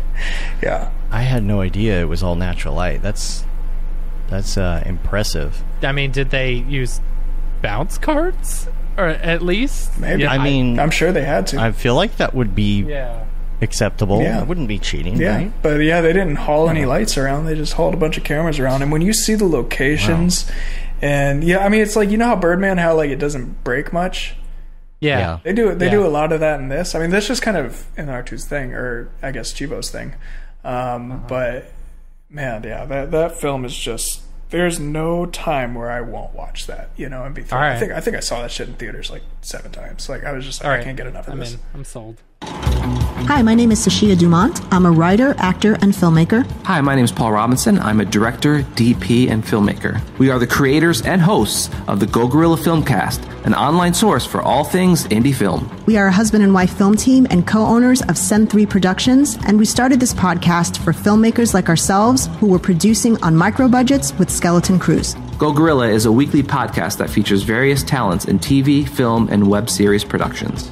We've interviewed filmmaker powerhouses like Kestrom Pantera, Richard Raymond, Alex Ferrari, Cassandra Ebner, and Ryan Connolly.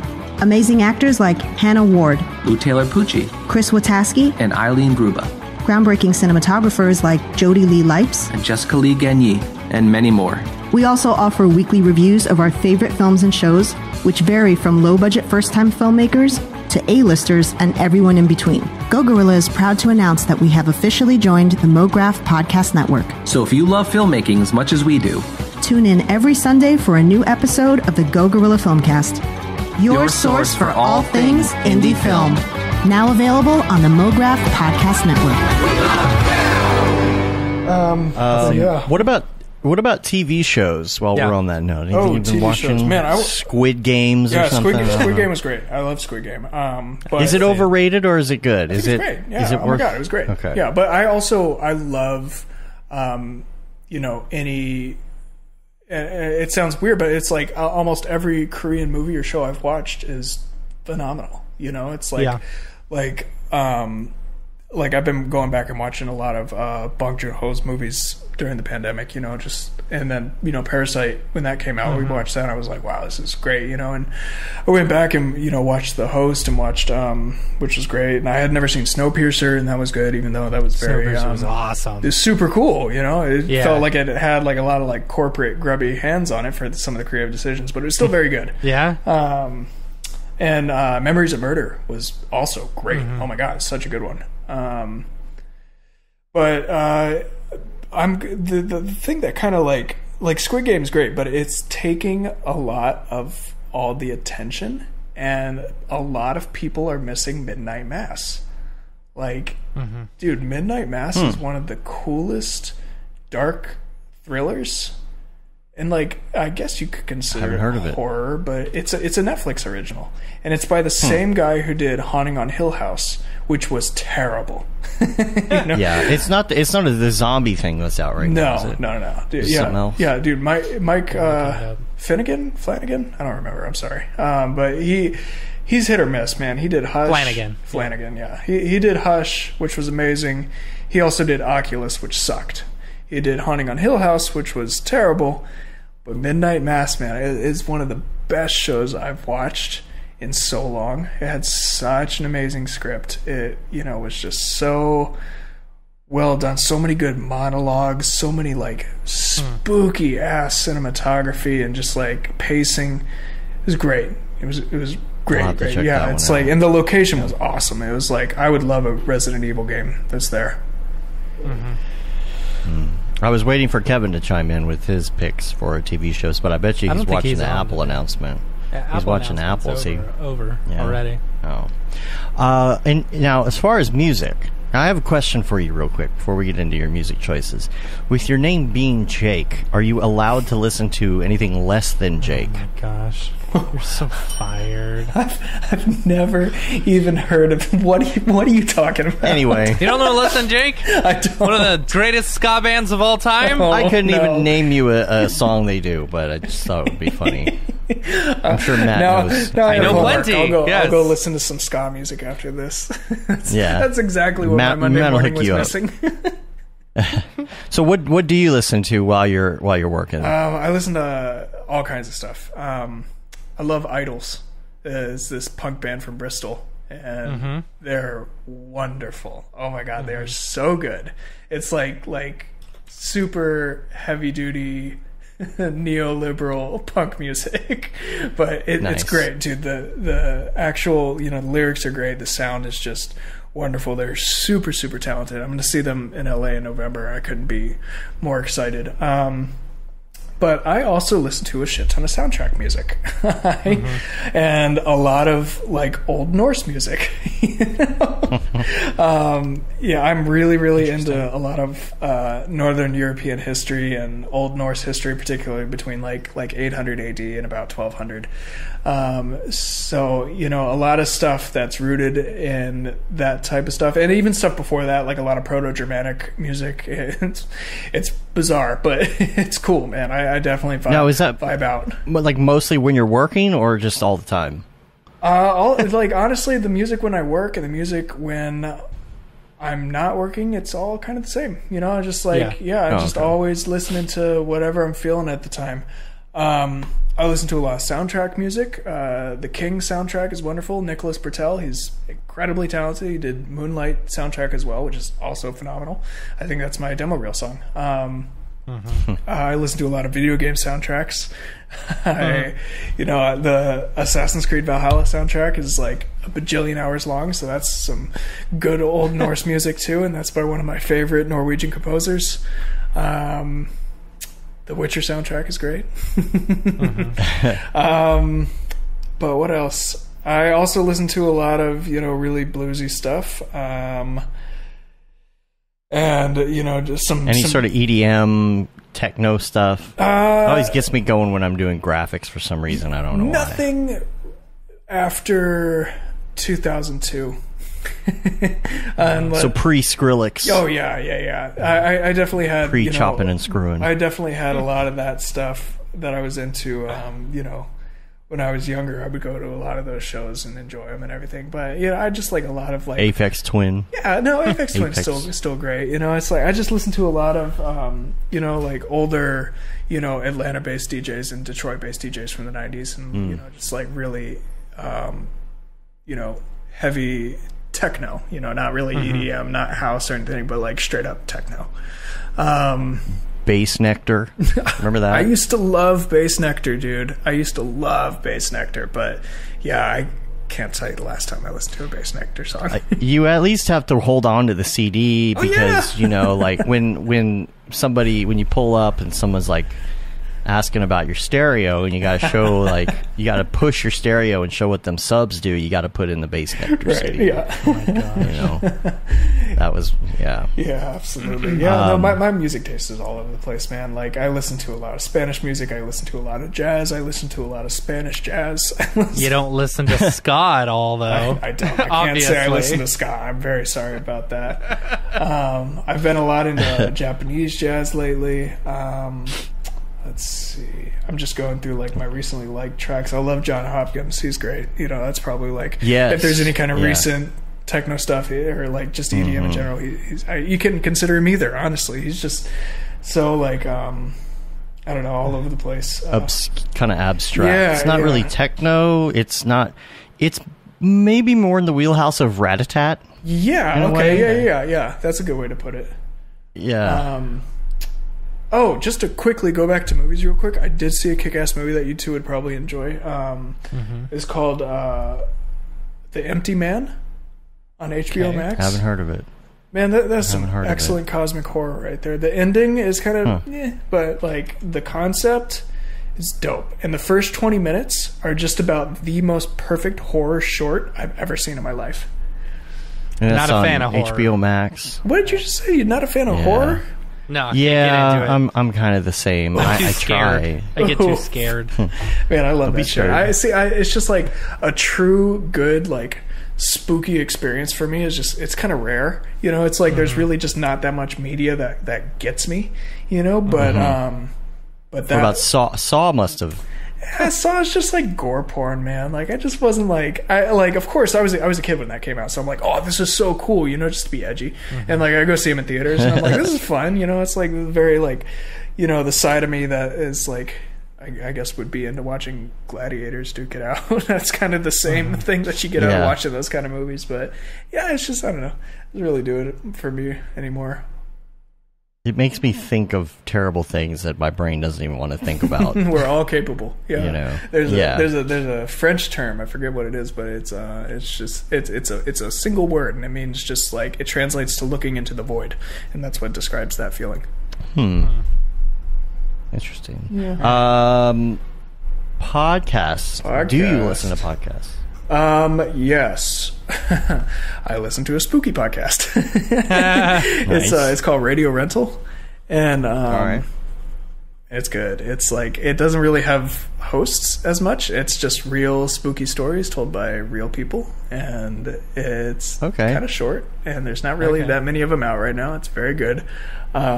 There's another one called Supernatural with Ashley Flowers that I really like, and she's got a wonderful voice, and she just goes through, it's not really scary, it's just like more kind of mysteries or unsolved mysteries of just like weird shit that happens, and like mostly in the US.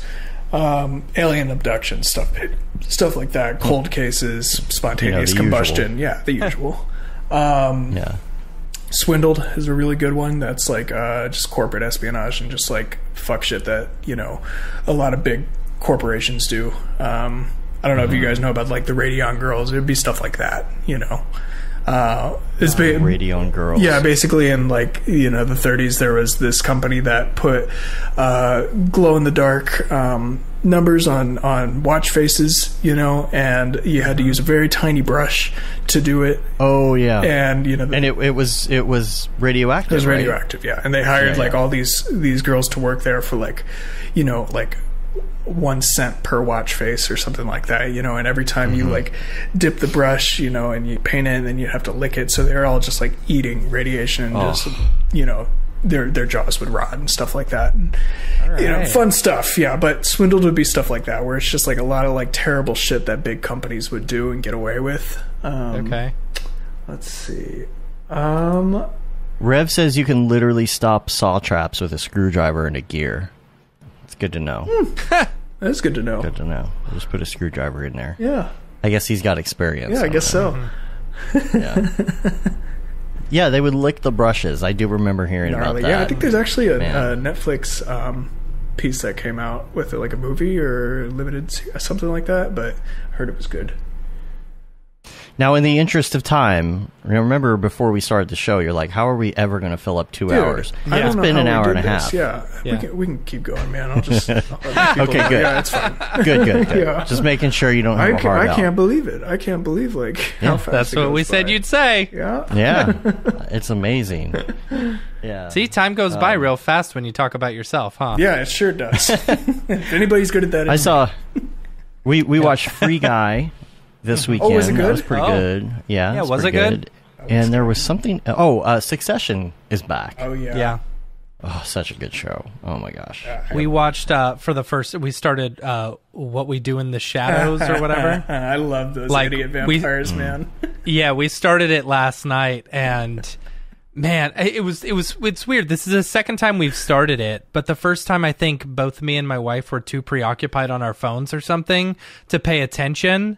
And then this time we were like all in, and that's going to be our show. That's our show now. It's so funny. The cast is so balanced. I love all their personalities. I vibe with that energy vampire so hard. Colin Robinson is just amazing. Yeah.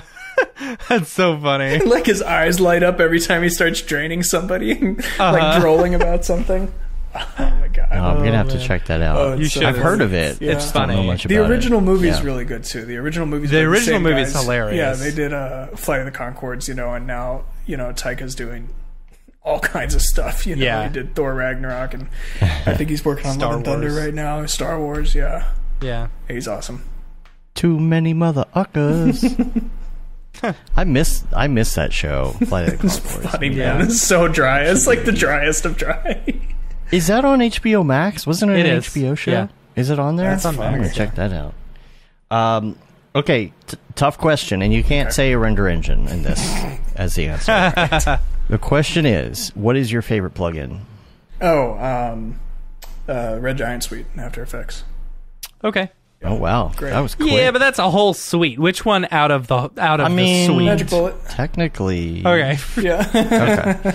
Or Trapcode. All right. But I Alright. love the look suite. You know, I've been using it for probably 10 years at this point. It's like, Wow. it's just Yeah. such a good grading package.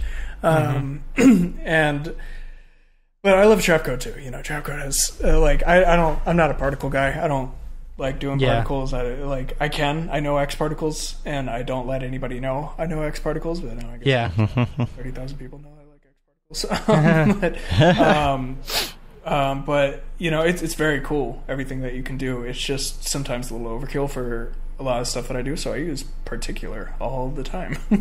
Yeah. It's very, very easy. It's very flat. You know, you can do a lot with it. If I just need to like randomly clone a lot of stuff in After Effects, I just use X particles. You know, use form too. But yeah, I don't know. It's like, dude, it's funny because it's like we're always pushing the craziest software to do the craziest things and like the most heavy hitting stuff, and then I'm just like spinning a logo for Old Navy. Right. Like Yeah. 90% of the time. And it's like, really, no, I love my job. I love that, you know, it's like I can do what I do and also do that, you know, and get paid for both. You know. But Sarah, oh my gosh, I forgot about that line. The hippopotamus. Hippopotamus, my rhymes are bottomless. Yeah. And then he just can't think of anything. Ah, man, I missed that. Yeah, it's good. I'll check that out again. Favorite app. What is your go-to muscle memory app if you open up your phone? oh, my favorite app. I hate to say Instagram, but yeah, it's like, I mean, who isn't that? That's what Okay, most excluding people say. Instagram to make it a little more interesting. Sure. Probably Binance or Coinbase. Oh, okay. Yeah. Yeah. I'm always on those. You doing two. a lot of crypto, like Oh yeah. I've done crypto coin stuff? always done crypto. You know, it's like I'm a big investor. It's funny because I like don't touch NFTs, but you know, I'm a big crypto investor. That's funny. Yeah. Need to get into those NFTs. Yeah, I know. That just goes into that monetization thing. Honestly, I think if I'm, you know, making work for a living during the day, and then I do personal NFTs for money at night, and it'll just turn into more work for me. You know, it's like, it kind of disturbs. Like, I don't have a problem selling stuff I've already made, but I think if I make something with the intention of selling it, it would spoil it for me. You know, it's like there's like a sacredness to my personal work. Yeah, there's also a feeling like, you know, if you don't sell it, you're a failure. Straight up, you yeah. know? It's like I don't need that. Which is like, no, do you know how much money I'm making actually doing client work for stuff? That's what People I'm who saying, are willing man. for me to work for them? It's like it's weird, but yeah, it's like I make enough. You know, it's like yeah, of course it would be nice to get that booster, but it's like I work my ass off for a living, you know, and it's like, and I'm not discrediting anybody who does NFTs, obviously, because it's like, what's his name made like millions of dollars, you know. It's like I see Raf Grassetti popping off, I see like all these people, I see Aryev making a shit ton from it. I'm like, you guys live your lives, like that's awesome. I'm so stoked for you, you know. Yeah. And who wouldn't like to make that much money, you know? And like, who wouldn't like to do that stuff? But right. I don't know. It's just like it puts me in kind of a vulnerable state, because like you said, you know, it's like I don't want to.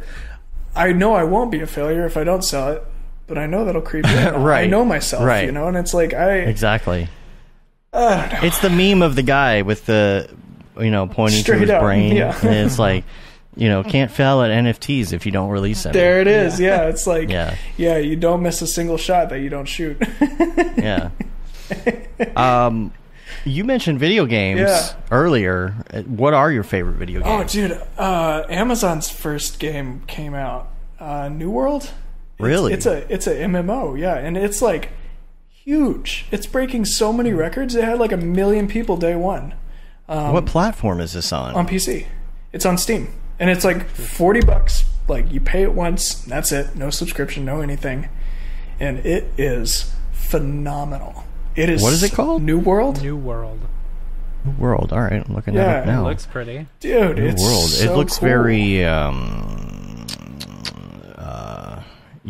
that one game. Yeah, exactly. You know what I'm talking about. Exactly. You know what I'm talking about. I do. I don't. That one game. That one game. Yeah. The thing. The South one with the Park 45-minute intro. Oh, Skyrim? Skyrim. You said 45-minute intro. I was like, okay, Skyrim. It does Skyrim. play a I was little thinking, bit like yeah. Skyrim. It Wow. kind of reminds me of I don't know if you guys ever played any of the Dragon Age games that BioWare did. You know, there was 3 of them. Feels a little bit like the third one as far as like just moving your character around and stuff. But it's a cool era. It's like, you know, kind of like colonial era, you know, of like people from like Spain and England and stuff, but instead of coming to America, they kind of stop at this island in the middle of the Pacific, and it's full of demons. So it's like, you know, yeah, it's pretty cool. Right. And it's just, I think what's cool about it is there's a ton of like crafting and stuff. You know, it has a totally player based economy. There's no like you know, in-game economy or anything like that. It's completely dictated by players. It has totally player based, you know, social hierarchies and politics and stuff like that. It's very dense. You know, you make a lot of stuff. You can buy a house, build a chair, you know, whatever you want to do. Cook a meal, you know, fish.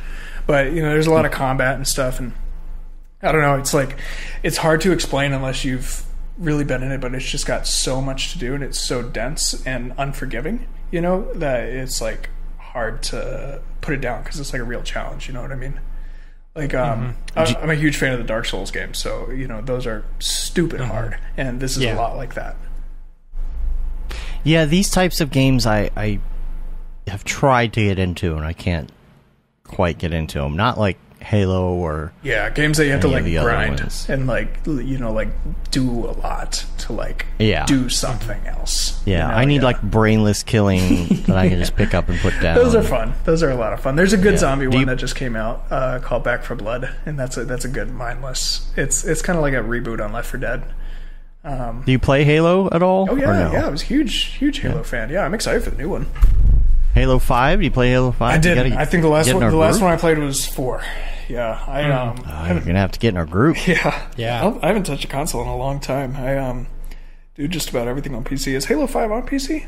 I don't know. I don't keep up with this. No, it's like but the new one only will one be not on PC. Yeah. Convenient. The new one will be. Yeah. Yeah, But we're gonna do a December 12th Halo Day. Oh, cool. Gonna do another Halo Day. That'll be fun. Yeah. Once With that comes Halo out. Infinite. Yeah. Did you guys play all the OGs? You play Combat Evolved and Halo 2 and everything? I didn't. I've only played 5. That's What? it. Oh, that's fun. Three up for me. Nice. Yeah. Yep. 3 Three was up, great. yeah. 3 was one of the best games of all time. That was a 3 wonderful and the game. multiplayer that lasted forever. Plus, Oh my God, it the lasted new for so version of it was long. this. Yeah, it was like the new version of it was the same multiplayer when they came out with the new. They're like, yeah, we got a new game, but the multiplayer stays the same, and you're like, okay, Yeah, it's fine. It wasn't broken, so don't fix it. yeah. Now I'm hearing things about, like, I think Cam and a couple other people were talking about the new one has some things that are a little different, like the parkour and some of the I'm excited. That looks thrusts and stuff. You know, they brought it all in by default for 5, and now it's kind of scaling back. And I'm a little worried that I'm gonna feel like Am I going to feel too slow? Am I going to be able to run in this one? Like, probably. Well, at least you can run now. When Reach came out, you know, they did a lot of different stuff, and everybody loved Reach. I loved Reach. You know, like they had jetpacks and everything like that, and that was a lot of fun. Yeah. But yeah, you know, I'm happy for innovation. I also love that the whole game just looks like it was like rendered on diffuse, basically. Like it's just not stupendous looking, but it's very well rounded and it's very true to itself. There's something super nostalgic about the way that it looks, and I'm like, that looks so comfortable to run around in. I'm very excited for that. There's like still levels that to this day it's like they do throwback levels and stuff are like, oh, it's so ugly. Like there was one time our whole team got attacked because we're all designers and we were Just standing looking there at the ground. Well, we were looking at these intersecting geometry and we're like, oh, look how crappy this is right here. And then we're like, oh, and then all of a sudden we were all being shot. You know, whoops. Yeah. So no, yeah, it's definitely crazy how far games have come. You know, it's what's really cool about this Amazon game is it's only a 35 gig download, but that game is huge, and it's because Amazon's streaming most of the game, like the geometry and lighting and everything. So you turn your settings down to low on the game, and it still looks gorgeous. You know, because that's interesting. So that's cool. You know, I think they're doing a lot of big innovative stuff for it, but yeah, it was big when it came out. You know, the first week it was like 8-hour queues to log in because there's so many people trying to get in. Dang, Interesting. Yeah, so I'd like throw it on at like 6 a.m, get to work, and then by the time I got off work, you know, I could play. All right, last question before we go to the drop, and that is your favorite life hack. And this can be something like funny, or it could be something useful. And the example we always give is that Mitch Myers says, put your toaster on its side for some bomb-ass grilled cheese. Now, that's kind of a fun hack, but it can be productivity, too. Yeah. Does it have to be legal? No. I'm just kidding. No? I won't go there. But be careful what you say. Yeah. Straight up. I got to think about that. I can't... let's see.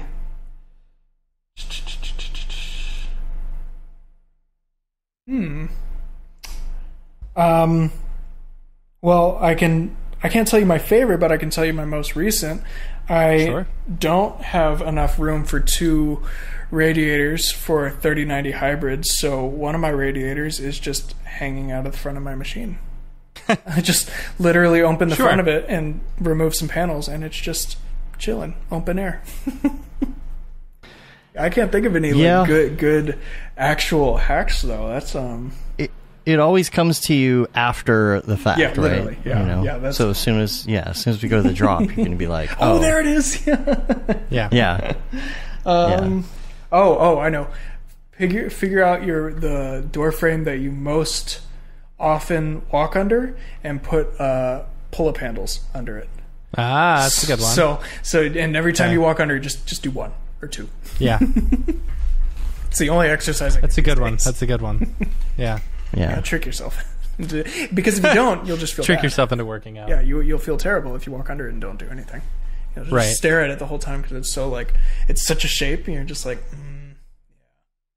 yeah, secretly judging you the entire time. Yeah, exactly. Yeah. All right, Matt, are you ready for the drop? Yeah, let's go to the drop. Drop. Is this the fucking mic drop? This is exactly what I should be doing. What's up, and welcome to this week's episode of The Drop, your weekly source for all things NFT and crypto art, as well as upcoming drops by notable people in the Mograph industry. I'm Matt Milstead, as always. Joining us is Dave Koss, and joining us today is Jake Ferguson. Hello. So, yeah, let's get into some of these drops. I'm a little annoyed by Nifty Gateway. I'm not going to do a drop on Nifty Gateway, talk about their drops, because I honestly I don't know. They changed up their entire schedule to not be like Monday to Sunday, and they're now changing them like Thursday to Wednesday, but they didn't post this last week's schedule, so like the only one that I would have is today's. So I'm just not going to worry about it. I need to if someone has a contact with Nifty Gateway, just I want to talk to them about like getting me stuff in advance so that I can actually like, you know, do things. Anyway, other than that, we got a couple of cool drops on Maker's Place this week. The first one is tomorrow from Lush Sucks. Lush Sucks is doing a piece called Lush Zucks. Lush Zucks? Am I guessing Zucks? Yeah. Like, is that a Zuckerberg reference? Yeah, it's a Zuckerberg reference. Oh, okay. Hey, I'm trying to get to my dang notes, and they're not working correctly. Your dingus. Get into the dingus. My dingus. There's the link if you There want we it, go. Dave. I've got the link. There we go. Maker's Place. Here we go. Lush Sucks. There we go. Lush Sucks. Sorry. There we go. So, Lush Zucks. This is, so keep going down. Keep going. Oh, it looks like I can hit play. Yeah, there you go. Delete this. That's cool. Anyway, if y'all know Lush Sucks, I like the Lush drone. Sucks. What's up with the drone here? I don't know. I think they're taking video. Oh, there it is. There you go. Nice. So Lush Sucks is doing another drop on the 19th and stuff, so that'll be fun. Then on the 20th, here we go for corporate drops. Yeah, Chloe and Twix are doing a drop on the 20th. Because when I think NFTs, NFTs, Twix. I think of Twix. So yeah, this is funny though. Yeah. So, Chloe does like these super left and right illustrative Twix. stuff. I would assume so. Yes. Because they're facing different ways. Yeah, except the moon is facing a different way too. That wouldn't be the case. That's cheating. They just flipped it. They just flipped it. That's not cool. Anyway. That's not cool. Yep. That's on the 20th. And then on the 21st, I'm really excited about this one. This one is really cool. Perry Cooper and Late Night Renders did a collaboration together. This stuff looks super killer. I love it. Once Dave brings it up. You guys sorry. I'm sitting here looking at it. And yeah, I know, right? I was like, oh, this is really cool. Oh, you guys aren't watching it. Perry Cooper wow, and Late Night this is Renders, great. like, gorgeous stuff. Wow. Really, that really liquid, like though. Right? Hold on, I want to see that liquid again. Hold on. Right. Can I zoom out a little bit? I feel like I'm zoomed in too much. Yeah, you are pretty zoomed in. There we go. But like, There we look at go. that. Yeah. That's gorgeous. God, that liquid looked good. It's a tasty I wonder camera. what that was done in. That porcelain looks Yeah. nice. Looks real Yeah. nice. So anyway, that one is super pretty. I'm really excited about that one. I think those ones look great. Yeah. So that's it as far as drops. I mean, how can we work this out with I don't know. with Nifty so that it's not midweek because everything is over by the time Monday I don't shows know. up. Maybe we have to do. I don't know. I don't want to do another drop show, on like No. Thursday or something No. when they do it. And it's just like, I don't know. I have There's to do gotta it be a way we myself, can like get this an hour stuff. out of the day. Hey everybody, Yeah, this is us yeah. making up for Nifty being suckers. Anyway, whatever. David's piece sold this week Yes, for 40 ETH. For 40 ETH, which is awesome. Yeah. Yeah. great. So congrats Yeah. to him. That was his Whales in Space piece that he did a couple of years ago. So big shout out to him. That's great. And then Royal Marks actually decided to do his as well because he saw David doing like long form NFT stuff, and he sold his for 33 ETH. And David was like, "Well, that's a good example of like marketing and circumstance and chance and all of this, right? Like because David was like, well, his piece should have sold for more than mine. Yeah, but like was what he commented on that, and it's like. It's just luck all of the about, draw, right? It's all about now. And it's not luck of the draw. It's some of it. It's luck of the draw, promotion, following. Yeah, marketing yourself. Like an artist isn't going to make anything if they don't. If they just put a piece up and just sit there. Like you have to be out there, like talking to collectors and stuff. It's a full-time job. Yeah, it's a lot of work. And it is. It's a full-time job. So, but yeah. I mean, congrats to both of them. That's still a lot of money. I know. I wouldn't balk at 33 ETH. Hell, I'm upset right now at the mecha floor, which is a whole nother thing. Let's talk mechas because let's do that. Let's talk collections right now because collections are like the big thing that are going on. We've picked up a couple like the Visitors and Bone World and stuff like that. I really like these. I'm about to pick up another one. Actually, Dave, can you bring this up? These ones are cool. I really like these. They're called Slim Hoods. Now, I offer no financial information at all. Always buy NFTs at your own risk. But I came across these on Twitter, and I really liked them. Is it... Dave, you should have them in the notes. Yeah, I got it. Oh, there you go. So, but I like that they're, like, animated and stuff. They're cool, And this artist, the artist behind it, has been around for a while and has done some stuff that we've all seen. So... but yeah, it's cool. Like you get, different hoods and different like hoodies and pants and stuff like that. So I don't know. It's cool. I like it. So, yeah, this one's actually, mint starts in like 7 minutes. So I'm going to pick one of these up while we're doing this. Nice. So the question about 7 minutes and 39 seconds. Yep. And the question about it, of course, becomes like, on any of these collections now, is this legit? Is this a pump and dump? Yeah, it's like the absolutely. Wild West. Yes, it right is now. 100% the Wild West, and you never know whether it's a pump and dump or not. For example, if you bring up Dave, bring up that Twitter link, from Sol NFT Trader. So, especially from what I hear in the Solaris marketplace or whatever, you're getting a lot of these people who are just pump and dumping. Where it's like, where they'll create these things, they'll sell them off, and then they'll literally just disappear, pull the rug, roll up in a Lambo the next day. So this one was one. I don't know what the name of the thing was. The Soul Guardians NFT. I don't know if they're even around, but they were literally about to like start doing their minting, and someone found out that they had just pulled a $30 Unity plugin and were creating all the avatars from that randomly, and it's like, well, that's kind of shitty, and it's also against Unity's terms of service because they all have to be used in game. You can't be selling them as NFTs. And it's like, how crappy is that, So it's like, I don't know. You got to kind of do a little bit of research when it comes to these collections.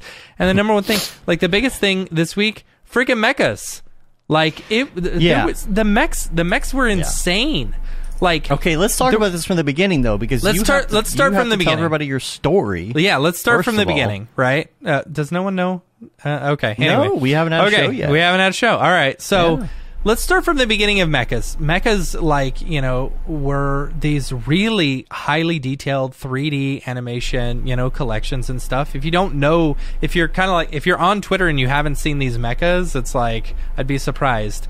So there was a Forbes magazine article about them where they went from, to up to 250,000 Discord members in like a matter of months, which is insane to me. It's the fastest growing Discord, and this is one of the fastest it's one of the top 20 like assets sold or something like that, whatever the term is on OpenSea, right? And so they had a bunch of trouble like minting them.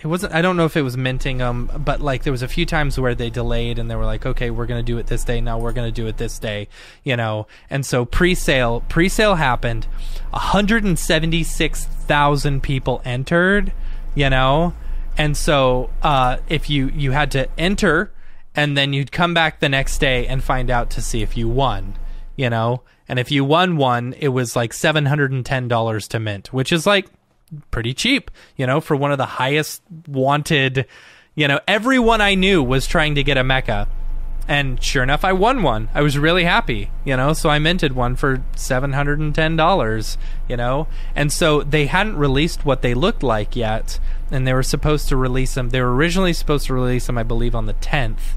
And then, it starts getting close to the 10th, and they're like, okay, no, we're actually going to release them on the 12th. It's like, seriously? Okay. So they had to come, like, they basically delayed the reveal. So everyone's got these mechas in OpenSea that are just like this logo, and people are selling them and selling them and selling them. And the floor for these mechs go up to, like, almost 9 ETH at one point. And it's like, that is insane for mechs that you don't even know what they look like. So this is going to be a super popular, this is going to be great. This is, they made $45 million and then like $100 million in secondary sales. There's a ridiculous amount of money being thrown around, right? And then the reveal they're like, okay, like literally like 30 minutes before the reveal is supposed to happen, they push it off another 4 hours, and then by the end of that 4 hours they're like, sorry guys, we need another day. We noticed some look very similar. We need to re-render all 8,888 of these mechs, right? On how many 3090s? They were doing it. They were rendering the entire project across 4 machines, or 4 machines that each had 3 3090s in it. You know, and it's like, yo, I can help you out there. Do you need do you need some help? You know, we got at least that among us, right? That's like me and you rendering the entire thing. So anyway, and so like it started creating like this like real uneasiness, you know, in the Discord and stuff. And like you've got the 2 creators that really aren't like, they're not active in the Discord. And like for people who I guess like do these collections and stuff, you can see really popular ones are the ones who are really active and have like a really good, you know, what's the word? Like future planned out. What's the word? I don't know. Anyway, I can't remember. I don't know what the word is. I can't think. I'm so tired right now. I'm on like day 2 and no caffeine. Foresight? No. Is that the word? What are you looking? Like, what do you? Yeah. You plan ahead. What's your plan? What's the plans for the future? Come on, people. Where's my chat at? Foresight. Anyways. I don't know. No, whatever. Anyway. They've got great future plans, you know. Foresight. Yeah, no, it's not foresight. Foresight's predicting the future. That's what they're talking about. Roadmap. Holy crap! Okay. So thank you. Roadmap. As long as you know, a lot of the collections, as long as they've got a good roadmap and they're like talking in the Discord and stuff, and they're active, like people feel very confident about. Oh, my timer just went off. I got to go buy one of these things. So anyway, people feel like really confident about like the future of this, and that what they're spending will be well, you know. And so as soon as the drop actually happened, a day later, once they had to re-render them, they started happening. Everyone was really excited. They look beautiful. They still look beautiful, you know. And then something happened to where one person who was like a part of the team or like something had gotten one that was really, really rare, you know, like super duper, like legendary rare. Super rare. And yeah, super rare. So, and everyone was like, oh, this is BS. They just picked people, you know, like the API got leaked. They knew this, blah, blah, blah. And so between that and them, like, you know, not being talkative and like, you know, not active and not having a good roadmap, as soon as they got revealed and the rarities started coming out, everyone started selling. It went from 9 ETH. It is currently at 1.53 ETH. I don't know. You could pick up a mecha right now. Such a great build up though. Like, yeah, I agree. You could pick up a mecha right now for like, what is it? What ETH is like 3,700 or something? Times 1.56 is the floor. For $5,700, you could pick up a mecha. You know, and it was like, 20 grand the other day. It was like it went up to 30 grand the other day, which is insane to me. That's crazy. You and your dang luck with these things, though, man. I don't know how you. Nah, it's you just win everything. You sell everything high somehow. I haven't. Yeah. I haven't sold, like, the only thing that I didn't win a Beeple. We all bought a Beeple. You know, I just so happened to sell it at the right time because it was basically driving me absolutely insane having this thing that was worth so much money that I was constantly pricing it at the lowest price point in order to try and get it sold. Right, I was active on it. I couldn't do any work for that like 2 month span. You know. Anyway, I think so. But what's upsetting is the Mechaverse stuff. Like, if you look at all of them, you can see them all on OpenSea. They're gorgeous. They're beautiful. You know. I still believe very much in this project, and I would say if you're going to get into it, you know, that's a really good price point to get into it. You know. I still think Mechaverse is going to do well, man, and it's just going to take a couple months, which is fine. I wasn't planning on selling my mech at least until January because I don't want to pay the friggin' taxes on it. Yeah, you know. Yeah. So, but it's the Wild West right now. It is. It's like it's like stocks. There's no regulation. It's insane. There's scams everywhere. And they're calling it Web 3. Web 2, well, Web 2 was what they were calling Web 2.0 back in like 2005. You know, dig.com and all of that was Web 2.0. And now they're saying this is Web 3. Yeah. The crypto, all of that. I think, jumping back to Metaverse, you know, I think there were a lot of people trying to, like, create... like this there was a lot of people who were angry that they just didn't get picked, you know, and so like, oh, I didn't win the lottery's rigged, right? Oh, I didn't win the election, the election's rigged, right? Yeah. You know, there's just a bunch of people who were super butthurt about not being picked that, like, they're like, oh, yeah, this is totally fake, blah, blah, blah. You know, it didn't help that someone from the team happened to buy it on the secondary market, you know, and it just so happened to be a legendary one. But they have since released all this stuff saying, no, like, everything was legit. This is a legit project. Here's more things about it. But you can't, like, the initial, like... tweet storm and like whatever about all the negativity that got brought onto them at the beginning has really hurt their brand, you know. Anyway, well, here's the thing about that. Apparently there's some sort of, when these are minted and you don't know what they are, apparently there's some sort of spreadsheet and thing about how they figure out what's going to be inserted where. And we're going to have to talk to Billy about this because I do not understand the intricate workings of setting up these collections whatsoever. Like, I just don't. And Billy was explaining stuff in a way that I'm failing to reiterate right now, but made total sense to me when he explained it. And he's going to be on the show in a few weeks, and I think we're going to have a really, really in-depth conversation about NFTs and crypto and passwords and MetaMask and all the things. Well, I can't get a Slim Hood because I don't have enough money to cover the frickin' gas fees. The gas fees. Yeah. Dude. I mean, are you surprised? Gas fees are literally twice what the actual, like, minting cost is. Which is ridiculous. There's also a lot of people who are getting people to do stuff on Fiverr and then minting it. Mm-hmm. You know, like those kind of scams, and there's so many things. There's mutant cat. Are mutant cats good? I have no idea. Mutant cats? I thought Maybe. you put a link to that somewhere as well. Did I? No. Okay, so the mutant cats thing is, and this is another thing. Okay, so mutant cats, and you got to be wary of this stuff because, like, okay, so mutant cats are a new thing that are supposed to create secondary, like, how do I explain this? Okay. So, there's these certain NFTs that you buy, this certain collection, right? You buy them and you are gifted, like with mutant cats, you're gifted fish, right? So you get 10 fish a day, right? And then for, like, say 600 fish, you can offspring to a child or something like that, which you can then sell on the secondary market or something like that. So you get they say you're creating passive income by just, like, getting these fish, or you could sell the fish that you get per day. Like, you know, say they're worth like $1. Oh, there's $9 per day that you can sell, and so you're getting passive income because people are.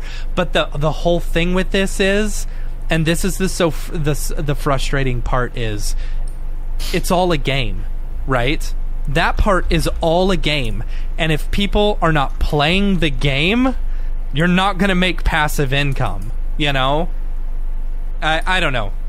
It's the crypto Kongs, I think, were one of the first collections to do this with, like, bananas and stuff like that, and then these mutant cats are another one. But it's like, eventually someone's gonna stop playing the game, and eventually, you know, you're not gonna be making bananas or fish anymore. You know, you're not gonna be making passive income. It's 100% reliant on people playing the game. Wow. And I can't buy a Slim Hood, and I'm sad about it. Oh, we have a community drop that we need to mention. Yes. Yes, I don't have the email. Is it in the? It's from show Gaten. notes? Yeah. From Gaten DeSimone. He he's OG listener from back in the day. He used to send us emails all the time. If you remember the limited edition Gaten DeSimone, very limited edition shirt that we had, the computer and the blobby things coming out of it. Yeah. He says, "Hey guys, just wanted to hit you up and share 2 projects I recently worked on. One is a generative NFT project called Block Party, just a bunch of goofy FreshCake themed faces on squares. Super fun to figure out how to automatically export variations of different characters from Photoshop quickly using a script found here. He sent it. Don't tell anybody." Yeah, I'm just kidding. And a little organization. I did have to tweak the script a bit to get it to work overall, but it was a really fun experiment. Second is a VR project I work on for Nickelodeon this past year. That posted in August. I think the Mograph community would find it interesting. Using After Effects character animation and some 2D animated scenes from Harmony, we managed to stitch together a 3-minute VR piece of content. The challenge was taking 2D assets made for TV and converting them over to an equirectangular image. I don't know how to say that. This was achieved by creating the room first as an... Why does he keep putting this word in there? Equirectangular image, then placing the characters with alphas on top using a bulge effect to skew them. Worked pretty well. A few small things I would have done differently, but overall it was a nice challenge. Lincoln, guy in the couch, and Lucy, girl in the fireplace, are character animator puppets. Hope you guys are doing well, and link below. So let me bring up the NFT page for FreshCake. You've probably seen these on the Instas things. So all of these right here. Oh, yeah. So I that. just so happen to have the Apple thing just playing in the background, and I look over. Jules is actually on it. Oh, wow. That's why. Yeah. Is he on stage? Yeah, he was on, at around, 29 minutes. That's hilarious. They just, I didn't know that. They cut to him, and he's talking. Oh, I don't know what he's saying. That's awesome. We're going to have to get a clip of that now, for sure. Ooh, FreshCake. Okay, so it's actually on... Yeah. Okay, cool. It's on OpenSea, yeah. And then the other link, which isn't NFT related, but I'll just bring it out here so we can see it. I'll put this in the show notes for the episode. This is title. I missed the title. 360 VR with Lincoln and the Loud House family. And so let me go back to full screen so you can see that here. Yeah, he's such a great artist. And if you follow his Instagram, he puts all of his sketches and all doodles and all the things that he's working on. So make sure you check him out. Put a link to his Instagram and everything in the show notes as well. So check that out. Very cool. And yes, I had notes all over the place today. Got some crypto notes that I will put in the show notes. Just some funny things. Like there's a video called "If Cryptocurrency Was Honest." Yeah. Just kind of a funny video. I don't know if you've seen that one. I haven't, no. But yeah, so you'll have to check that out. So anyway. Oh, jeez. Look who it is. Hey, Matt. Hi, Dorpy. I just came by to wish Dave congrats on his new litter. Yeah, no, that one was coming. Okay. Yeah, I was just talking to my English bulldog friend about NFT Shark's advice the other day. Yeah. And he took it to heart, and he started making money. Oh, yeah? Yeah, so NFT Shark is here again. He's got a new crypto tip for you this week. Okay. I was looking forward to those. And by the way, before I go, you know how you can tell the difference between a bulldog and an English bulldog? Their accent? Yeah. The accent. I was right. Okay, bye. Oh, all right. So, I guess NFT Shark is on his way in. I guess oh boy. I can't be in the same room at the same time.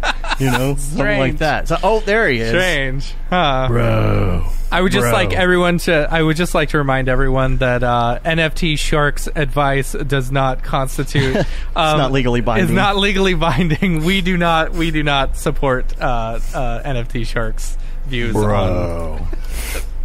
What's up? Bro. What's up? Bro. Yeah. Bro. Yeah. Look. You got to go out there. Okay. Here's what you're going to do. you got to get yourself some of this new coin. It's called Yeezy coin. Yeezy? Yeezy coin? Easy or Yeezy? Bro, Oh my gosh. Yeezy coin. Bro, it's overrated, it's hyperinflated, and it has a smug sense of self-worth. Everything you need in a crypto coin. Right. Yeezy coin. Yeezy coin. Yeah, but if you could just, like, help us socialize this and just get it out there in the space, we're really excited about it in this space. So, Yeezy coin. Make sure you buy that. All right, I got to hasta la bye-bye. I'll catch you later. All right, cool. Yeah, Thanks. he doesn't do the shark puns. Thanks, NFT You Shark. just look forward to his coins. And it won't be every week. All right. I'll continue Thank the dog you for puns. explaining it, Dave. Yeah, I just, I thought you were worried. You just have to know, Yeah. Any other crypto things we want to talk about this week? Jake, you got any drops or any available crypto art? No? Not right now. I got something big coming up at some point soon. Don't really have a date for it yet, but it was a really cool collaboration. With Twix. some, You got to make sure you send it to us. Twix or, with Twix. or Tide Pods or something potentially like Tide that? Pods, yeah. Yeah, Tide I'll Pods. make sure to send it you guys' way before it's coming out and let you know when it's coming. But yeah, it'll be a good one. It's a collaboration that I've been trying to get at for a while, so I'm happy that. Cool. Yeah, it'll be fun. Rock on. Cool. All right. Cool. All right. That it for the drop? Yeah, if anyone else has a drop that they would like us to shill on the show, feel free to send us an email, info@mograph.com, and we will shill it and get and make sure all the man, I'm learning all sorts of new terms like on this fudding.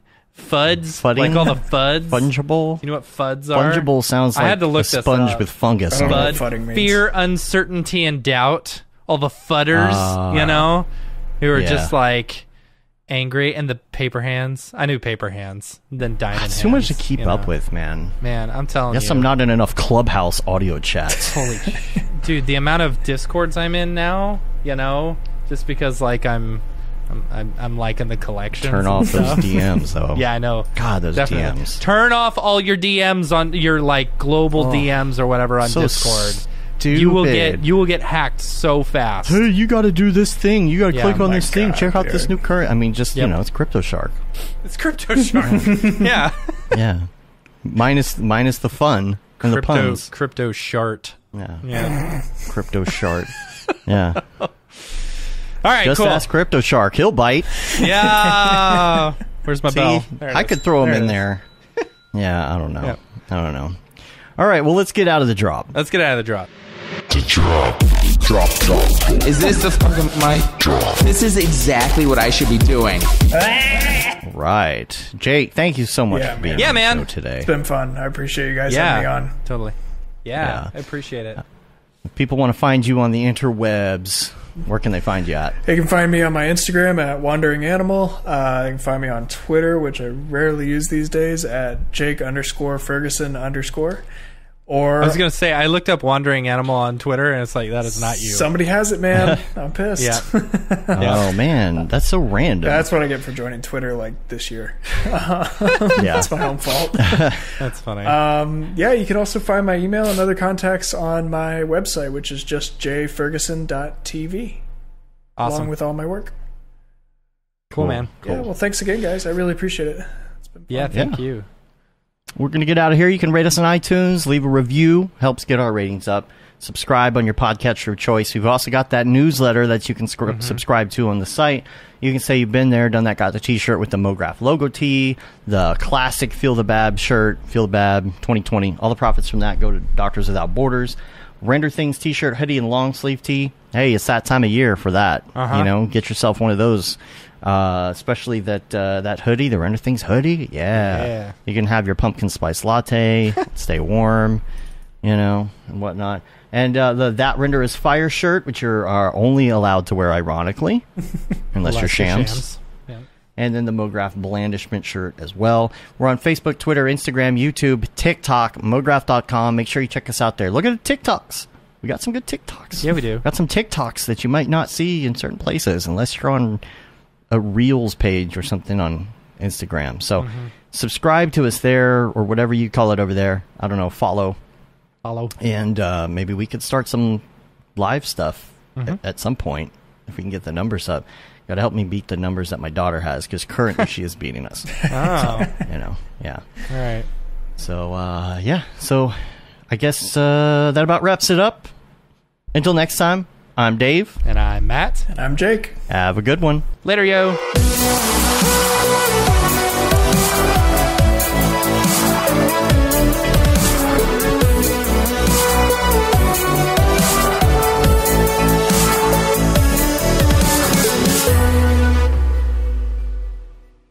Pretty good, I guess.